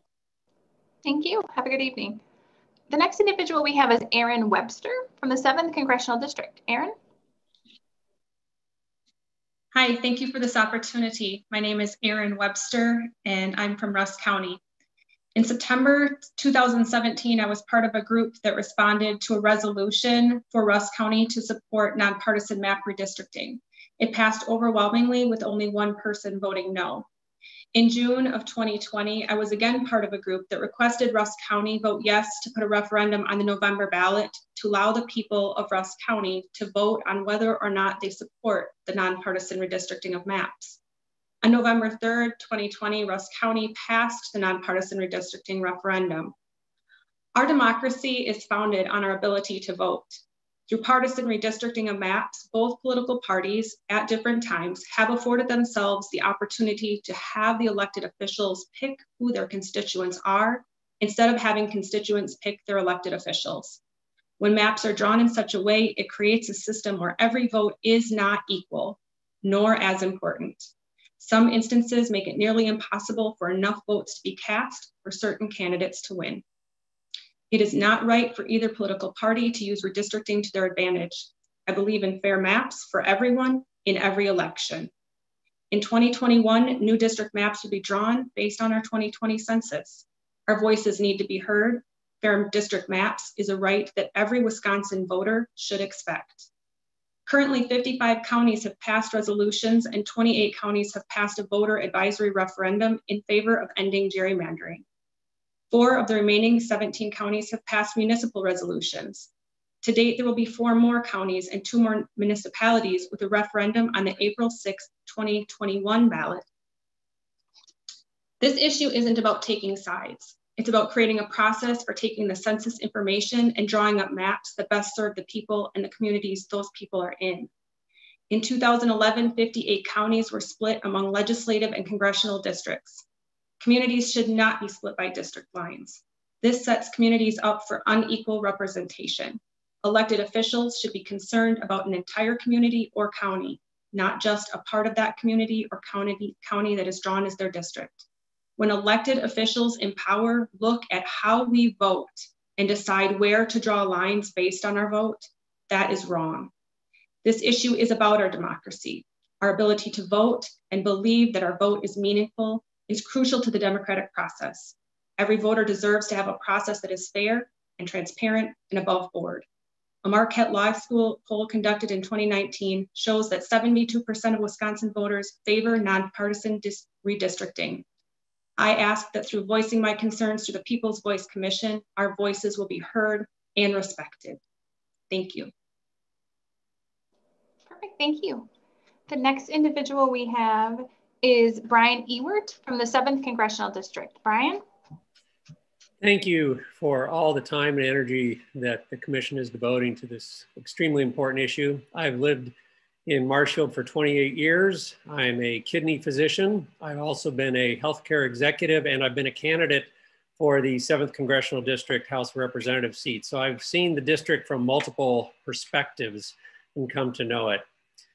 So speaking initially just to Marshfield and Wood County, echoing on some of what Ms. Stevney Rowe discussed, each assembly district in the state has 55,000 people. Marshfield has a population of 19,000. We could very easily be nested within an assembly district, but we are split where the eastern fourth of our town is cleaved off and salamanders its way up to the western edge of Wausau. And in the Senate district, it's even more egregious. That same boundary down Peach Street splits us into 2 Senate districts. And so our Senate district takes off here in eastern Marshfield and ends up in Mr. Bissonnette's county. Again, totally fracturing our ability to be represented. So Marshfield could easily be nested within one. The county, a very similar story. We have 4 assembly districts for a population of 73,000. And we have 3 Senate districts. Clearly, the entire county could be nested within 1 Senate district. The county could have 1.5 assembly districts and be more fairly represented. Other people have spoken to the consequences to the people of the 7th district. As someone who commits my life to caring for patients, I see it from the healthcare perspective. The needs of the patients are not being met. It's already been mentioned about the failure to expand Medicaid. And that's because our legislators are so secure in their positions and they are beholden to party interests outside of the 7th CD, not to the voters, because they know they will always be reelected. Our own assembly person from the 69th told us as much, that he could not represent our interests, or else he would lose his ability to function within the party because his allegiance was to the party. As the previous person spoke to, it had more to do with the allegiance to the Communist Party in Russia than to the people. We are seeing an analogous situation here in the 7th CD where party allegiance takes precedence over the responsibility to represent the voters in the district. So again, thank you for your good work. We need new maps. We need maps that represent the people. Thank you. Thank you. The next individual is Brian Ewert from the 7th Congressional District. Brian? I'll cede my 3 minutes since you already gave them to me. Okay. And then last individual we have this evening is Vic Verma for the 7th Congressional District. Thank you for having me this evening, and thank you for all your work. I've been involved in politics and advocacy for 16 years or over 16 years. I moved to Wisconsin about 3.5 years ago from Texas. When I lived in Texas, we knew that there was partisan gerrymandering, but it pales in comparison to what we have in Wisconsin. To give you an idea, in 2018, 54% of the assembly vote went to Democrats. Democrats got 36% of the seats. In the state of Texas, 48% went to assembly of the vote went to assembly candidates, and 45% of the seats went to Democrats. It was much closer. Okay, it was much more in line. I wouldn't expect it to be exact, but there's a huge differential. As has probably been mentioned before tonight, 55 counties in our state have passed resolutions at the county board level, and 28 have passed referendums. And bears repeating, an issue like Medicaid expansion, which is in 38 out of 50 states. And in every state that borders our state, every one of those states has Medicaid expansion. We Here in Lincoln County, Merrill, where we passed both a resolution and a referendum on fair maps, we also passed a referendum on Medicaid expansion. However, our elected officials will not even think of hearing about Medicaid expansion for the same reasons given before. They do not feel like they have to listen to the voters and will not listen to voters, even though this issue has upwards of at least 70% statewide support on this with respect to Medicaid expansion. We don't have relationships with the legislators because they don't feel like they need to have relationships with us. And that's probably true if you're in the opposite party. It's probably true if you're in the same party, to be honest, because they're not even catering to the voters of their own party. They're catering to special interests that put them into office. And as in a contrast, I lived in Texas, and I'm a Democrat, but I had Republican legislators, probably farther to the right than what we have here. But I had relationships with them because we didn't have the partisan gerrymandering problem to the extent that we have in Wisconsin. And in the process, we have a scorched earth legislature where neither side talks to each other, everybody's hostile to each other, and nothing gets done. They're not even coming to work. They did not really come to work much last year during a pandemic. To the extent that the legislature did anything, they just tried to stop the governor from trying to keep us safe. And in the process, put us as citizens trying to figure out what we needed to do to be safe, because the governor could not implement his own plans without interference from the legislature, which was going to the Supreme Court. So we see what the results in the process, and they do not serve the state well. They do not serve the citizens of Wisconsin well. I live in the 35th Assembly District. There are small parts. There are small parts of 3 counties. There's 5 counties in the district, only one whole county, Lincoln County, where I live. There's part of Langlade County. I'm not sure if it's half or a little more than half. And then we got little bitty pieces of Oneida, Marathon, and Shawano counties, of which, again, the communities of interest are being violated because we don't really have any relationship with those groups of folks. It would seem, I don't know the numbers, that Lincoln and Langlade could be one district. It would be easier to work with. Thank you for your time. Thank you. Have a good evening. And thank you to all the members of the public who testified this evening. Chair Ford, I will now pass it back to you to close out the hearing and adjourn. Thank you. And I want to thank everyone for coming out tonight. Thanks to all the public members who provided testimony this evening, as well as our 2 expert speakers this evening.